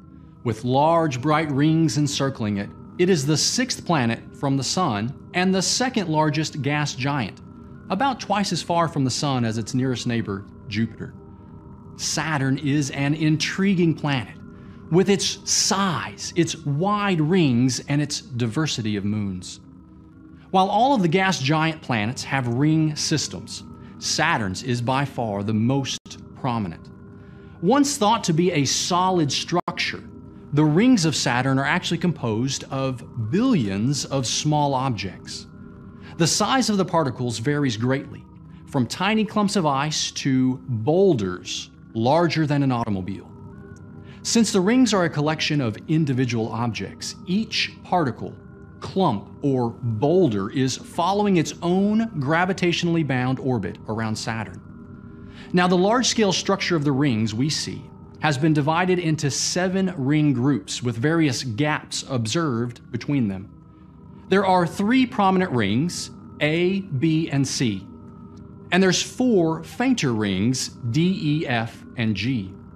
The rings were given these letter designations in the order of their discovery. As a matter of the dark gap seen between A and B, it's named the Cassini division after its discoverer. It measures 2,920 miles wide, which is just about wide enough for the planet Mercury to orbit inside that gap. So you can see just how enormous Saturn's ring system is. Its full width extends approximately 350,000 miles across. Yet this massive collection of billions of particles spanning hundreds of thousands of miles across is so balanced by the laws of gravity that its thickness is less than half a mile. This razor-thin geometry, at least on the scale of Saturn, induces a seeming optical illusion every 15 years or so when Saturn's rings disappear. This is known as a ring plane crossing, and the ring orientation becomes edge-on, so that you are looking exactly along the ring's plane. Through history, the times of Saturn's ring plane crossing from Earth's vantage point have been periods of great discovery. You see, with the beautiful and stunningly bright rings out of view, Saturn's system of moons can be probed with greater effectiveness. Prior to the era of satellite missions, numerous of Saturn's moons were found during these periods. And Saturn has lots of moons, in the neighborhood of over 60. Of these moons, Titan is the largest, and it's the second largest moon in the entire solar system, larger than the planet Mercury. Interestingly, Titan is the only known moon in our whole solar system to have a dense atmosphere. Even though it is large and has been observed for a very long time, very little was known about this moon. That is, until the Cassini satellite arrived in its orbit in 2004. It began its long mission orbiting around Saturn, and one of Cassini's primary missions was to study the moon Titan. The satellite released a separate probe named the Huygens probe, which entered into the atmosphere of Titan and descended to the surface.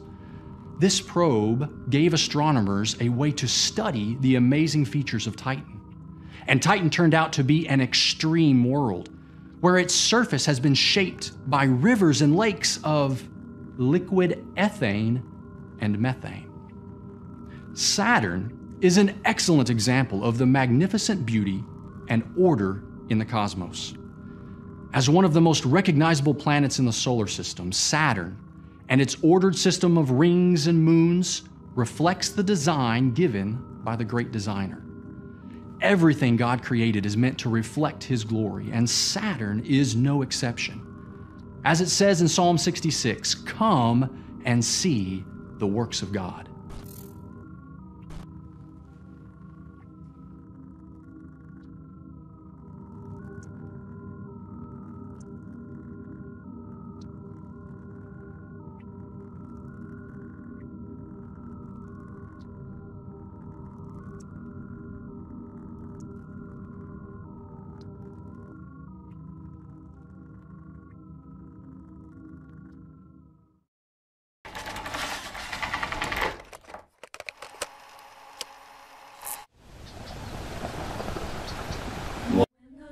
Welcome to a time of Bible readings and hymns with your host, David Kenny of the Wadsworth Church of Christ on Westgood Avenue in Wadsworth, Ohio.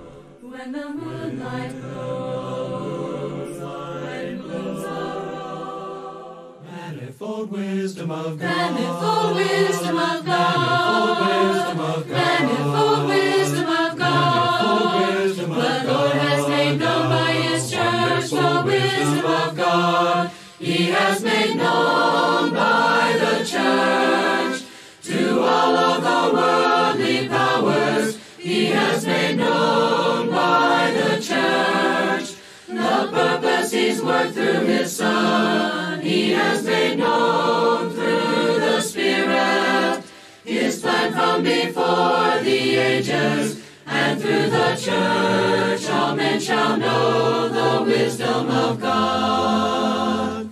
Manifold wisdom of God, manifold wisdom of God, manifold wisdom of God, the Lord has made known by His church the wisdom of God. He has made known by the church to all of the worldly powers. He has made known by the church the purpose He's worked through His Son. He has made known through the Spirit His plan from before the ages, and through the church all men shall know the wisdom of God.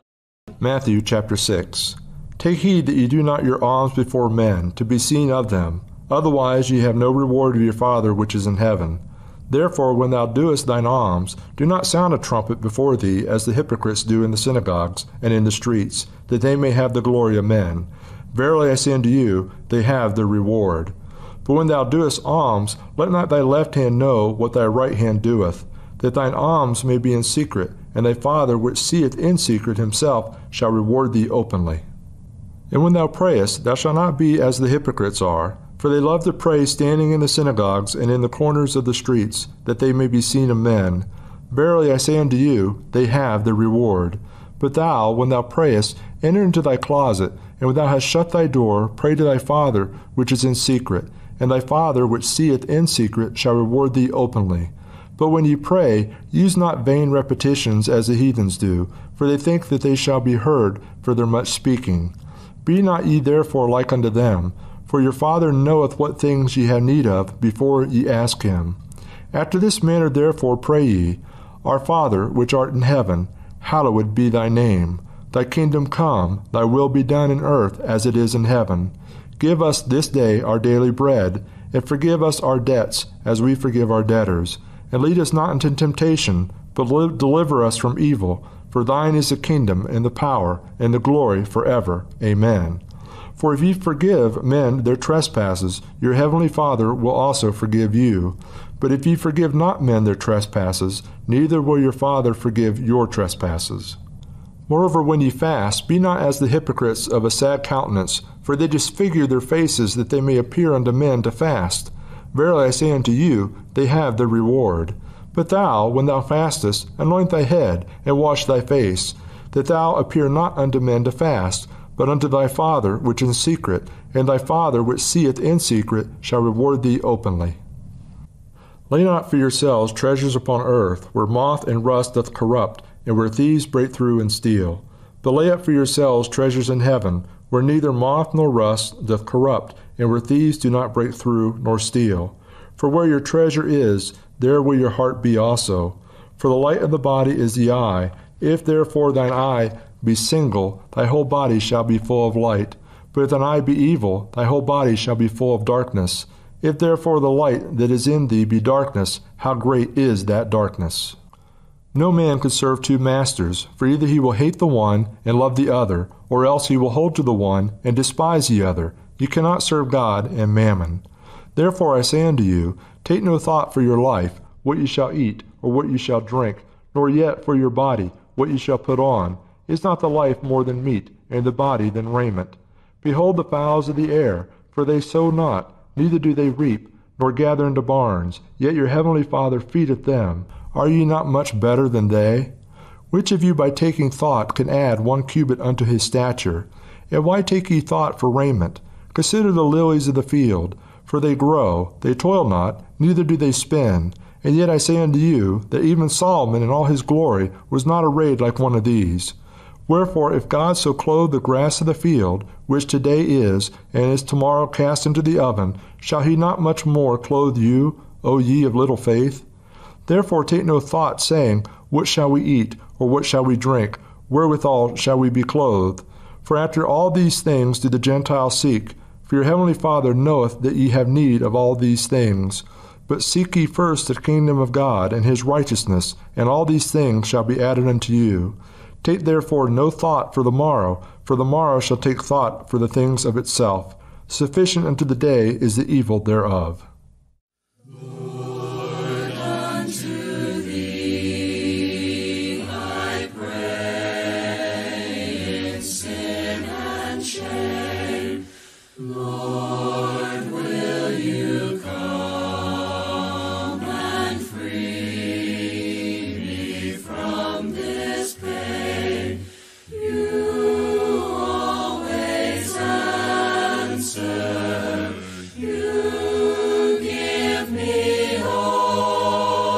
I need open your arms, Lord, and hear my call. Lord, on my knees I cry, I'm so alone. Answer my prayer, for you can make me whole. Sin must not conquer, imprison me. Please loose all these chains, Lord, bring me to thee. Loose all these chains, Lord, bring me to thee.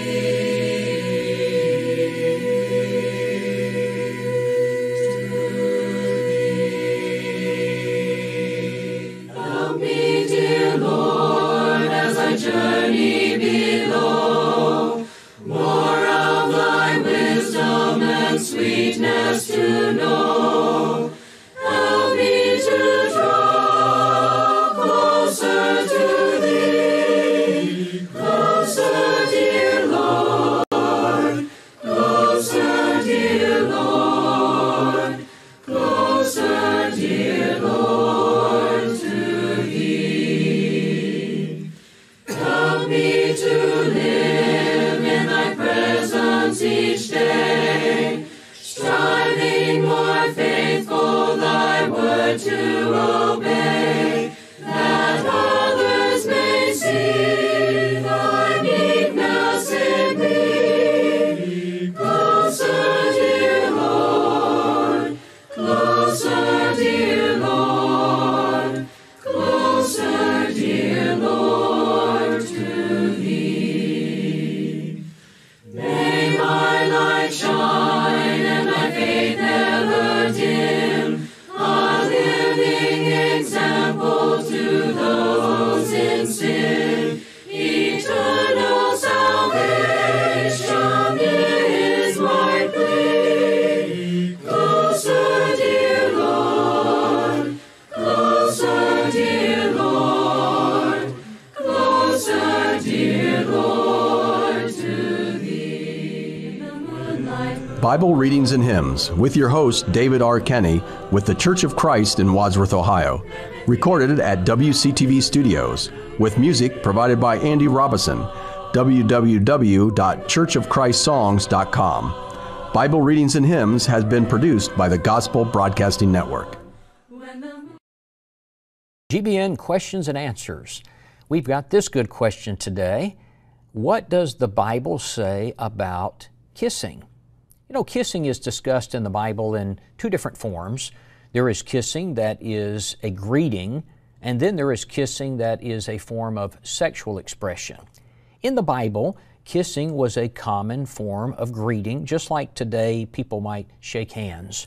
Romans 16:16 says, "Salute one another with a holy kiss. The churches of Christ salute you." 1 Peter chapter 5 and verse 14 says, "Greet one another with a kiss of love." Now, some people have thought from these passages that it was being commanded that Christians kiss one another, and occasionally you'll meet someone who will ask, why don't we keep the holy kiss like Paul commanded? But friends, I think this stems from a basic misunderstanding. You see, kissing as a greeting was something that already existed when Paul wrote.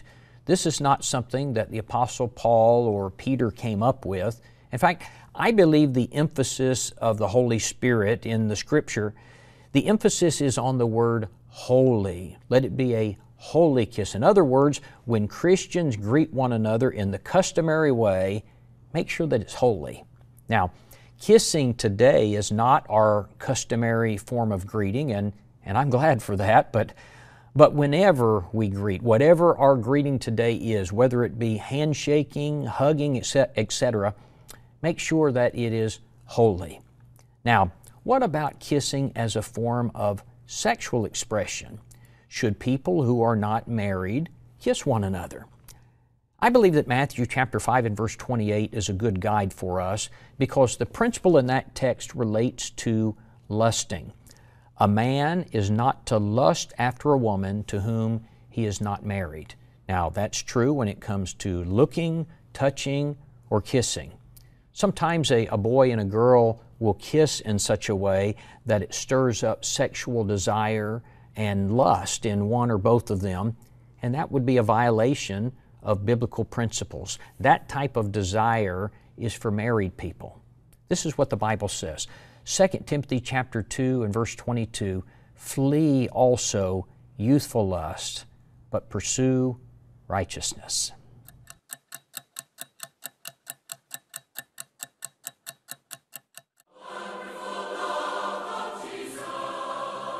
At the 11th of Leviticus, God required of the ancient people Israel to be holy as He was holy. The requirement was repeated at 1 Peter 1. When we have answered the call to holiness, we have separated ourselves from the carnal world and become reserved unto God for God's purposes. Those who have done so have become sanctified and are known as saints. Holy, saint, and sanctified are all forms of the same word. We are taught at the 12th of Hebrews that no man will see the Lord without holiness, and that diligence is required so that one fail not of the grace of God. Perhaps two important things are being taught to us here. First of all, though a man is saved by divine grace, he is still called unto holiness. Secondly, it is with diligence that he develop and maintain the holiness to which he is called, lest he fail to receive God's grace. It is by diligence in holiness and by the grace of God that a man may one day dwell with his Maker.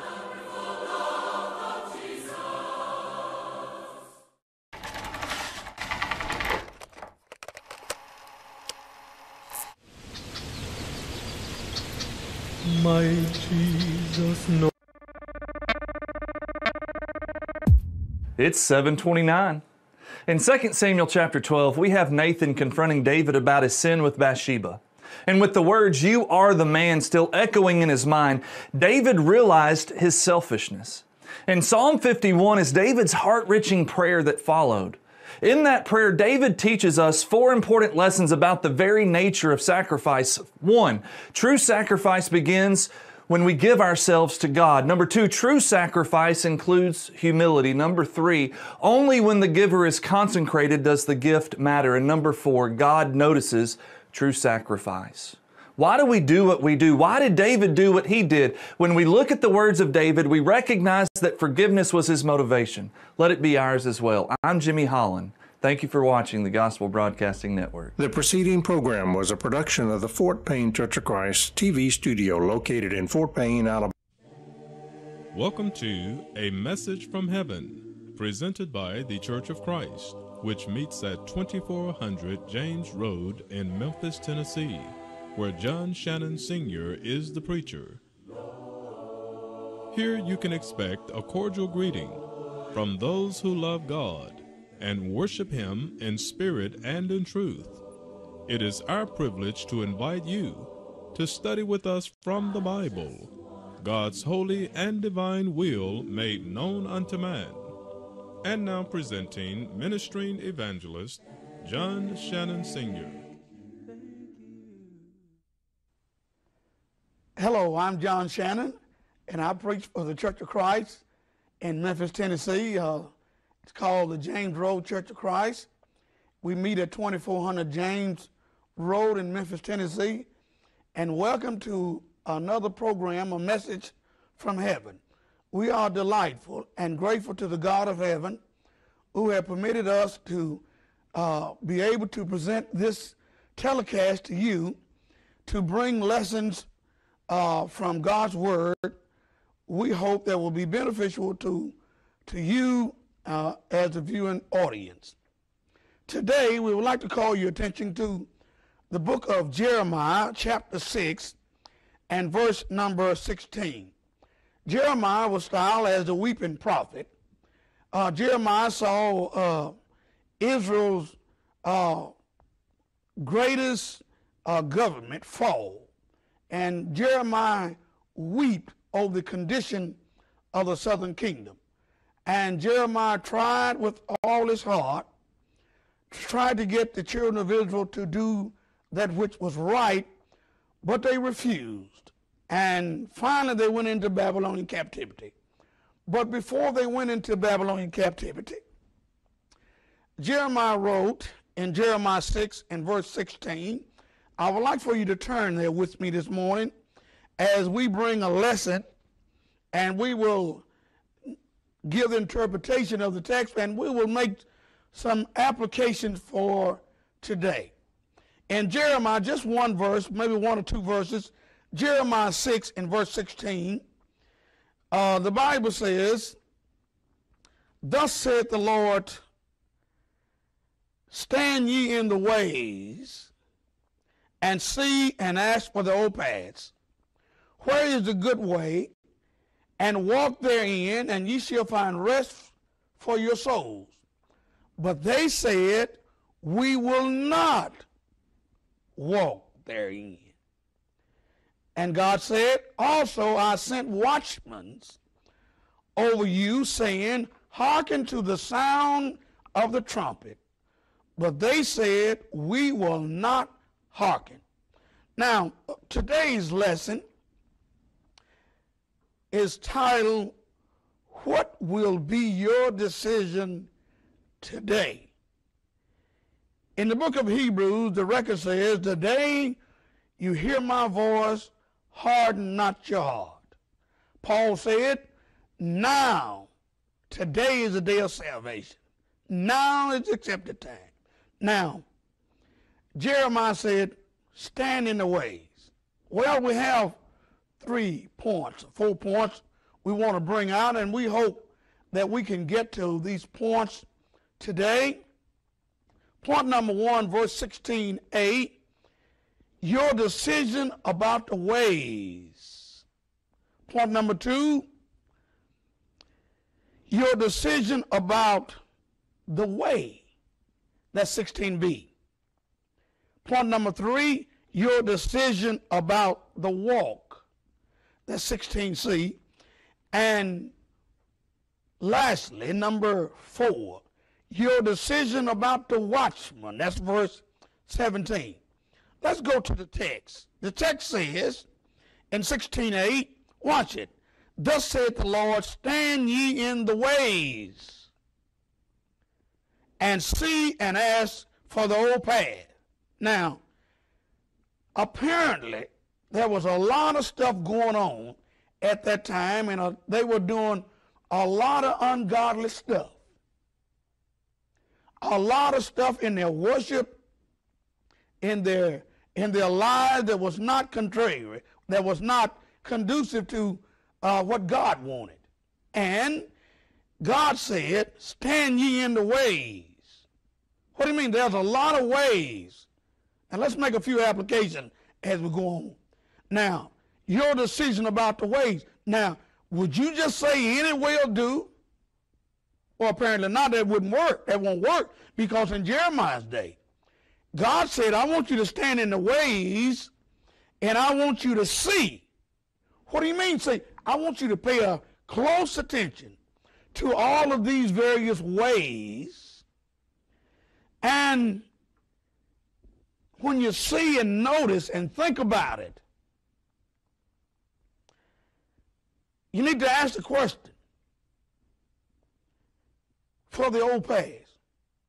See, there's a lot of ways in the world in which we live, in the field of religion, in the area of religion, realm of religion.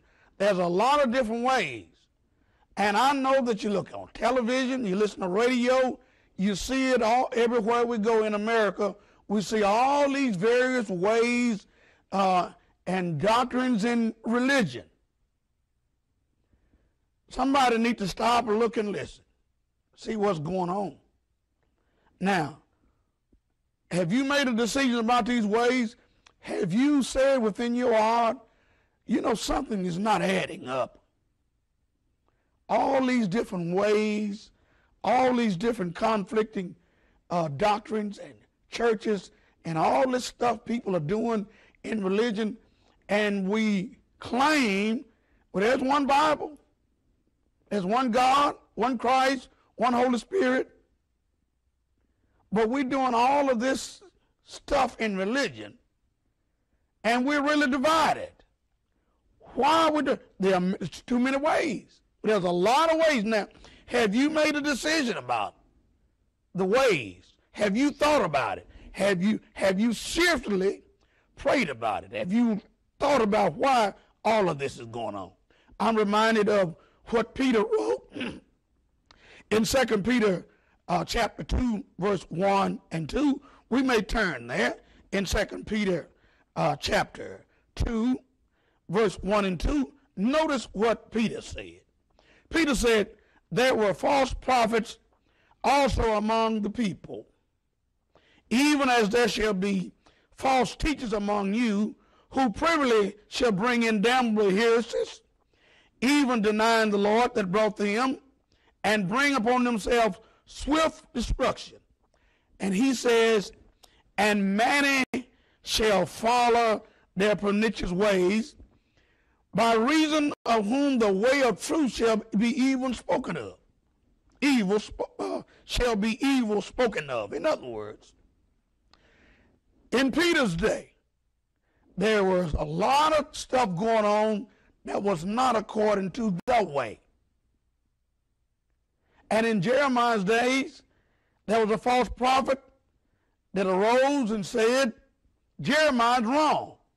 Jeremiah said, you're going to go into captivity for 70 years, but Hananiah said, no, it will be just for 2 years. Well, let me just tell you, Hananiah was wrong, and I think within 2 months he was dead.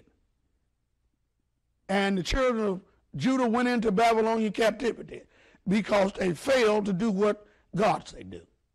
Well, so what is your decision today about all these ways? Have you thought about it? I want you to think. And as you think and pray about it, I want you to read the Bible and see what the Lord says about different ways and the way. Well, point number 2. He says, where is the good way? He said, now I want you to, point number 1, he says, the first part of Jeremiah 16, he said, thus said the Lord, stand ye in the ways. I want you to really stand there and look at all these various ways and see, look at what's going on and ask for the old past. Then he says, where, look at it, where is the good way? Now there's ways, plural, but there's way, singular. He says, now, where is the good way? Now, Point number two, your decision about the way. What do you mean? See, I think it was Solomon that says, there is a way that seemeth right unto man, but the end of all the ways of death. Now, there's a lot of stuff that seems like it's right.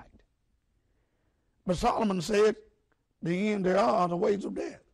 That's Proverbs 14:12, I believe, and 16:25. Now, a lot of different ways. Now, he says, stand and see and ask for the ways. Now, there's only one way.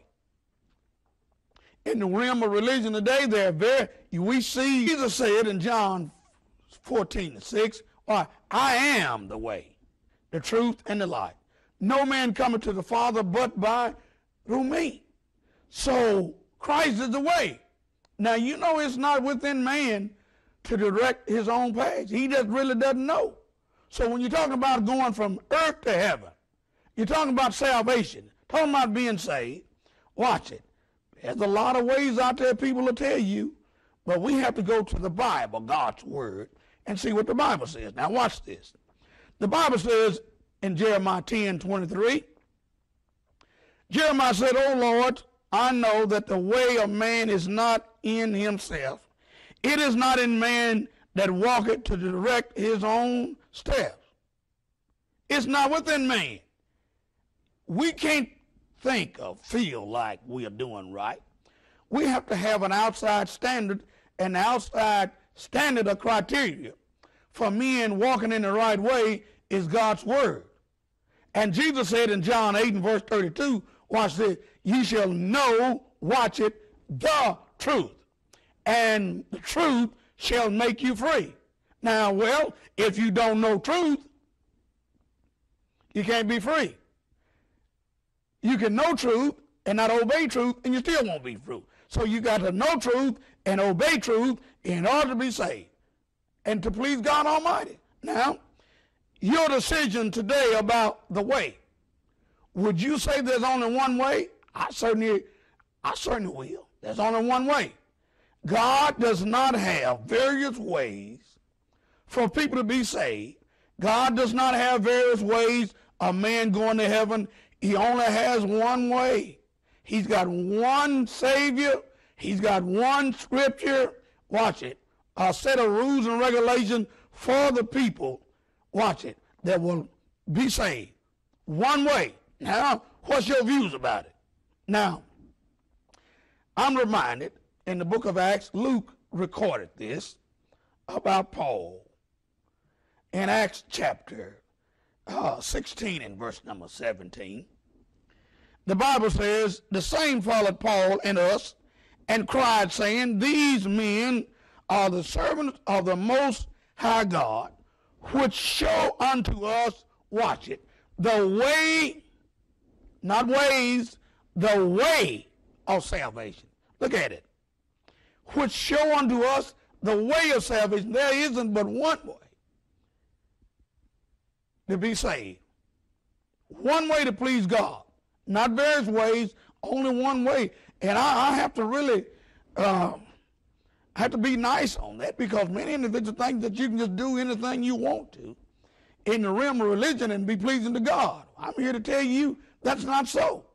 Now, Jesus said, I'm the way. In Matthew 7 and verse number 5 there, and the account of where Jesus was taken to the Mount of Transfiguration. And God spoke out of a cloud to Peter, James, and John, said, this is my beloved Son, hear ye him. And whatever Jesus says, that's what we must, that's the thing we must do. We must do what Jesus said, because Jesus Christ is the only one that came from heaven to earth, fulfilled his mission and went back. And watch it. He sent the Holy Spirit, and the Holy Spirit left for us direction how to go back to heaven. That's all right in it. Now, the way of salvation. Today, what will be your decision about the one way? Now, watch this. Sometimes individuals get a little disturbed when gospel preachers preach the oneness, the one body of Christ. When you say the one body preacher, what do you mean? Jesus Christ, the Son of God, came into this world. He had a mission. The record said in Luke 19, the Son of Man came to seek and save that which is lost. Also Matthew chapter 18 and verse number 11. But he had to have a means by which to save the lost, and that means, watch it, he said that he's going to build a church. In Matthew 16 and verse 18, Jesus said, upon this rock, the truth that Peter had just stated, that he was the Son of God, upon this rock I will build my church. What's the purpose of the church? Watch it. So people can be saved. And there isn't but one. Now, see, kind of that one way.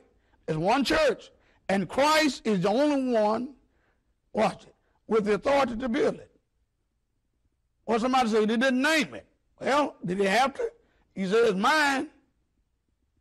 Matthew 16, 18. He shed it with his blood. Acts 20 and verse number 28. He's the foundation in it, 1 Corinthians 3 and verse 11. He's the only lawgiver in it, James 4 and verse number 12. He's the head of it, Ephesians 5. Now, what would you name it? You wouldn't name it after some earthly man, because the earthly man didn't build it. Christ built it. And he knew exactly what he's doing. And he put the laws in his own church. And there isn't but one law. And they're not made up by men, a group of men who got together and decided they want to make some rules and regulations for his church. No, he made the rules for his own church. He's over his own house. Hebrews 3 and verse number 6. And there's only one way to be saved, and that's through Christ. Now, the church that he built, watch it, is in him. There's one body, Paul says. In Ephesians 4 and verse 4, there is one body. One body. Well, Ephesians 4 says there's one body. Well, what is the one body? In Ephesians 1, 22 and 23, Paul said, has put all things on his feet and gave him to be head over all things. Watch it. To the church, which is his body. Now, the body is the church is the body. Christ shedded his blood, and he paid for it. It's paid for. And all people that say must be in it. Wait a minute. See, I know in the religious world they say many ways. It doesn't make any difference as long as you believe in God. Well, the devil believes in God, but he's not saved. It's those who will obey King Jesus. Now, Jesus Christ built the church, right? He paid for it with his own blood. And when people obey the gospel, they are added to it. Not them, it. Why? There's one way. When you're baptized into Christ, when you obey the gospel by hearing, believing, repenting, confessing, and baptized into Christ, watch it. You're baptized into Christ, you're baptized into the body. The body is the church, and the church is in Christ. And you're saved. And you must conduct yourselves according to the commandments of Christ, 2 John 9. So, what is your decision today about the way? One way. Well, preacher, how can I know which one is right? Well, it's really simple. You must go to God's Word and study it carefully. Paul said, study to show thyself approved, a workman that need not to be ashamed, rightly dividing the word of truth. See, one must study the word and rightly divide the word of truth. Now, it's very important that we go to the scripture in anything that we do in the realm of religion. Then you know you won't be wrong. Now, the controversial thing about churches. Somebody said one church is good as another. We all going to heaven in various denominations. That's false teaching. Why? Because Jesus Christ never built one denomination. And he never added anybody to any denomination. Denominationalism is contrary to the teaching of Jesus. Why? The word itself, denomination, signifies division. And division is contrary to the teaching of Christ. Jesus prayed the prayers recorded in John chapter 17 that we all might be one. That's John 17, 20, 21, 22, and 23. So if we're so divided, people don't know what to believe. I'll tell you what we're divided over. See, these different ways got us divided. See, we're not divided over the Bible. No. See, we're divided over human names and human doctrines. One individual decided they didn't like exactly what the Bible said about certain stuff, so they decided to start their own. Now, I often say this on television. Churches, for example. The church that you're a member of. And there's a church that you're a member of, right? And there's a church they're a member of. Now, if you can't find your church and your organization structure in the Scripture, how do you know it's right? And you see, you don't want to give up your human name and your human doctrine because of the tradition of me. And here I come in and preaching the Bible and the Bible only, and you may think I'm a little off. Well, you know, that preacher's kind of rough. You know, he thinks he's on one right. No. No, no, no. The Bible is what's right. I can be wrong. I want to point that out. The Bible is what's right. And if we conform to it and to it only, we'll be right. Now, in the realm of religion, if you're doing something in religion that's not according to Scripture, the new and living way, Hebrews 10:20. Who's right and who's wrong? The Bible is what makes us right. Now, well, there's only one way to be saved. Jesus Christ. We have the personal salvation, which is Jesus Christ. Jesus Christ, amen. God so loved the world, he gave his only begotten Son, that whosoever believeth in him should not perish, but have eternal life. So Jesus Christ is the person of salvation, right? And when you obey Jesus, Jesus said some things that are very important.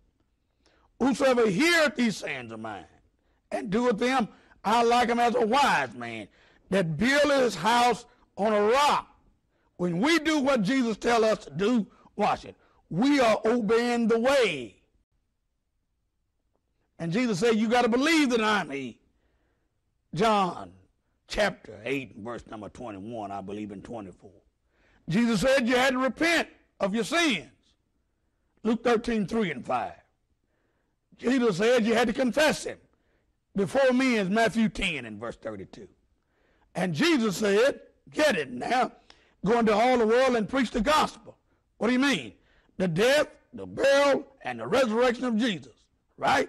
He built and bought one church with his blood. And all men that's going to be saved, you ought to be in it. He was buried in him. On the third day, he was resurrected from the grave. And Jesus said, go preach it. And he that believeth, watch it, and is baptized shall be saved. And there's a lot of denominations out there, and maybe you're listening to me, and I want to be nice, who says you don't have to be baptized to be saved, but that's what Jesus said. Jesus said, he that believeth, number one, and is baptized, number two, shall be saved, number three. Now, who are you to say you baptism is not important? Well, Jesus said it was. Well, baptism don't wash sins away. Let me point this out. It's the blood of Jesus that washes sins away. And the blood of Jesus is in his body. Revelation 1:5 is the blood of Jesus that washed our sins away. But here's the thing. Jesus said, he that believeth and is baptized shall be saved. Now watch this. The Bible says in Galatians 3 that we're baptized into Christ. In 1 Corinthians 12 and verse 13, we're baptized into the body. But you said baptism is not important. Well, why is you baptized into Christ? Because the blood is in Christ. But the blood is in his body. And when you're baptized into him, that's when you contact the blood, and the blood is the cleansing power. I got enough sense to realize that the blood of Jesus is the only thing to wash sins away, but you got to get to the blood. You got to get to it. You're baptized into his death. He shedded his blood in his death. And when you're baptized in his death, watch it. You contact the blood. and the blood washes sins away. And you can't be saved without the blood of Christ. Is it all right? So therefore, baptism is important. Not baptism only. You get that faith, repentance, confession, and then baptism into Christ. Now, what's your decision about that? Only one way. Well, then Jeremiah says, watch it, and walk therein, and ye shall find rest unto your souls. Now, watch this. What's your decision about doing it? Walk it. Now, watch it. You know that there are many ways in the world. And when you go to Scripture, you find out it's not but one true way. And we pointed that out. Now, what are you going to do? What's your decision today about the walk? You got to do it. You got to do it. Not everyone that said unto me, Lord, Lord, shall enter in the kingdom of heaven, but he that doeth the will with my Father. And you know what they said? They said, we will not walk in. In other words, I'm not going to do it. That's what they said. The decision they made, they told Jeremiah, we're not going to do it. We know what's right, but we're not going to do it. Now, what's your decision about the walk? Would you do it? Well, your decision about the watchman. Also, God said, I said, watchmen over you, saying, hearken unto the sound of the trumpet. Well, they would blow the trumpet to warn them about a danger. That's some things that should do. And you know what they said? They said, we will not hearken. Now, we talked about 3 or 4 things. We talked about decision about the ways, decision about the way, and decision about the walk, and the decision about the watchman. Now, what would be your decision today? Have you obeyed the gospel? No one will be saved unless they obey the gospel of Christ. Got to obey the gospel. Everybody that's saved must obey the gospel. And don't let anybody tell you, just believe in Jesus and that's all you have to do. Wait a minute.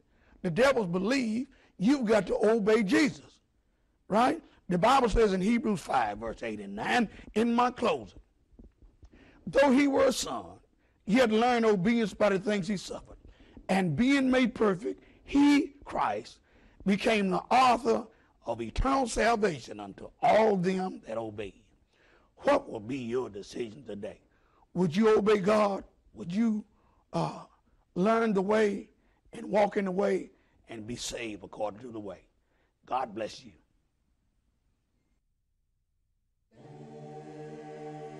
A message from heaven has been presented by the Church of Christ, which meets at 2400 James Road in Memphis, Tennessee. We're located west of the intersection at James Road and Hollywood. Visit us each Lord's Day where you will receive a cordial greeting. Our schedule of services are Sunday Bible class at 9:15 a.m. and 5 p.m., Sunday worship at 10:30 a.m. and 6 o'clock p.m. We also meet on Wednesdays for Bible study at 7 o'clock p.m.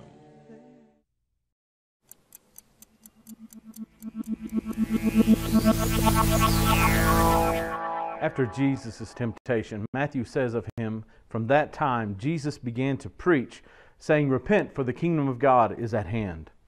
Matthew 4:17. 2 major themes resonate in his teaching: the kingdom and repentance. Jesus came to prepare people for salvation, the kingdom, and heaven. And repentance was a crucial step.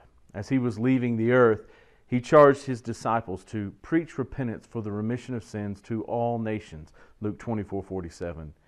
It is difficult to read the New Testament and miss the emphasis on repentance. But what is repentance?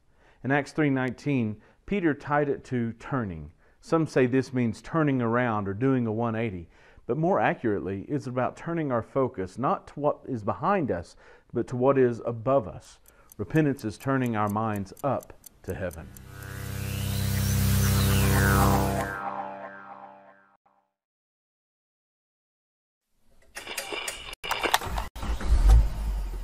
We all have many questions. Where did we come from? Who are we? What's our purpose? The Gospel Broadcasting Network offers a free Bible course that dive into those very things. Start discovering life's biggest questions today.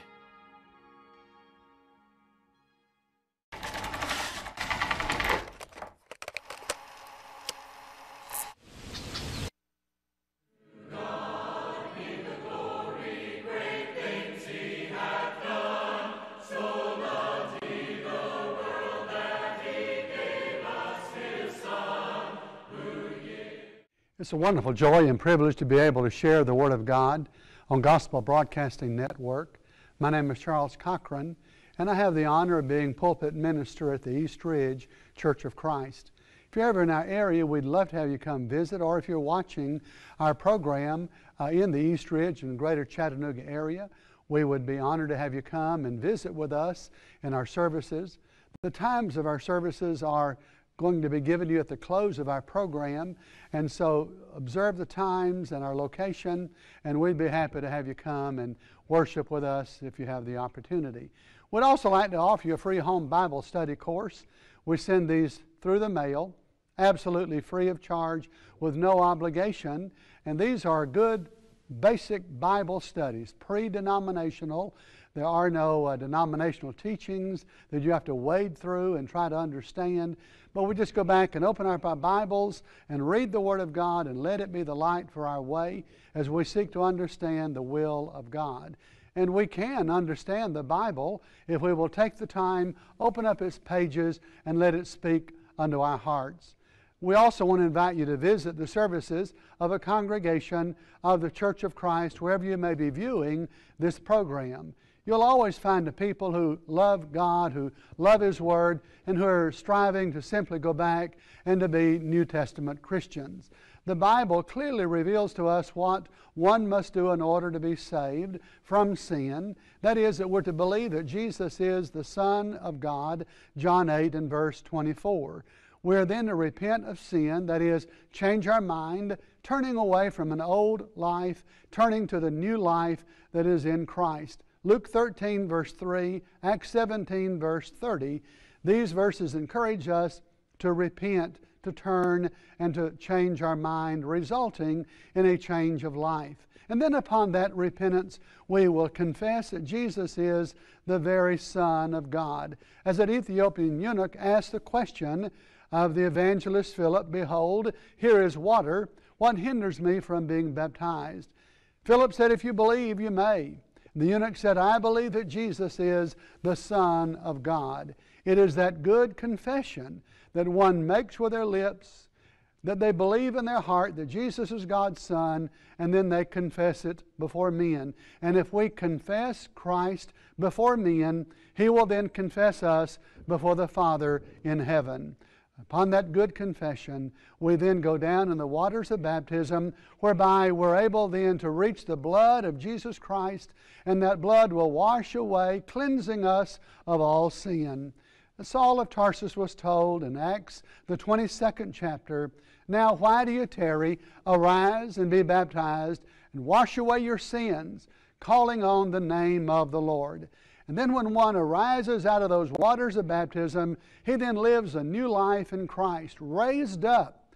The Bible says in Romans chapter 6 and verse 4, raised up to walk in the newness of life. For a while, I want us to think about an example that we find in the Gospel of Mark chapter 12. In the Gospel of Mark, the 12th chapter, we notice that Jesus is in the treasury area of the temple. And as He's in the treasury area of the temple, there are men and women who are coming and putting in their collection into the treasury. Now, as Jesus watches, He sees that there is a poor widow. And this widow comes, and the Bible says she puts in 2 mites, which make a quadrant. This is a Roman coin, probably worth maybe a little less than 2 cents, 2 pennies, a small amount. And yet when Jesus watches this widow, the Bible says that He calls His disciples to Himself and said, "Assuredly I say to you, this poor widow has put in more than all of those who have put into the treasury. For they out of their abundance gave, but she out of her poverty has put in all that she has, even all of her livelihood." It is an unusual thing that Jesus recognizes the giving of this widow to be more than all of those who give of their great abundance, out of their great treasures. Jesus says that this widow puts in all that she has. Even though it's a small amount, she gives in such a way that Jesus recognizes the greatness of her gift. All of us know that God requires, as a part of our worship and our service unto Him, God requires that we give. That we give out of our hearts of love, we give out of hearts of devotion, and that God is not just simply looking for the money that I can give to Him, but God in reality is looking for the heart. God is looking for the love that dwells within that heart. Jesus surely saw on this occasion in the treasury that this woman, this widow, gives a marvelous and a powerful lesson to the disciples of Christ. And thus Jesus teaches these disciples to see in this widow the might. And we're not using the word M-I-T-E of the widow. We're using the widow's might, M-I-G-H-T. For indeed there is a might in her giving that teaches all of us the lessons of what true, genuine giving from the heart is all about. We would say, first of all, there was the might of her sacrifice. The Bible describes her as a widow. And as a widow, she was all alone. Her husband had died, and leaving her by herself. And how many there are who are widows who feel alone, who feel that they have no one as a husband to share their lives with any longer. And the Bible encourages us as Christians that pure religion and undefiled before God and the Father is this, to visit the fatherless and the widows in their affliction.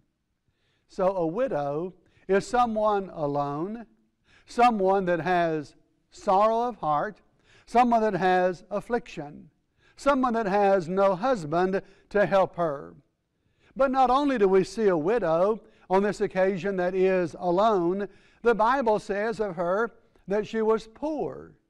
In fact, the Bible describes her as a poor widow. She then, in her poverty, out of the depth of what she did not have, she was willing to make a sacrifice for her love for God. The Macedonian saints, in the book of 2 Corinthians chapter 8, are described as those saints who out of deep poverty they gave to the poor saints in Judea. You see, it's not that we are not required to give if we're poor. And sometimes the poor in society and the poor in the church are always looking for others to give unto them. Yet we find the example here in Mark the 12th chapter that this widow out of her poverty was willing to make a sacrifice and to give because of her love for God. But we also see in the might of this widow not only her sacrifice, but we notice her strength.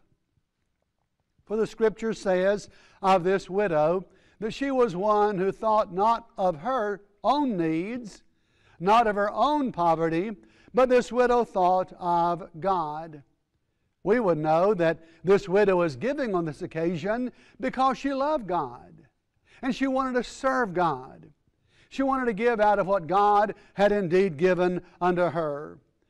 The problem that so many in our world face is that we think not of God, we think not of God's kingdom, we think not of the fact that we are blessed by God, even though we may be in poverty.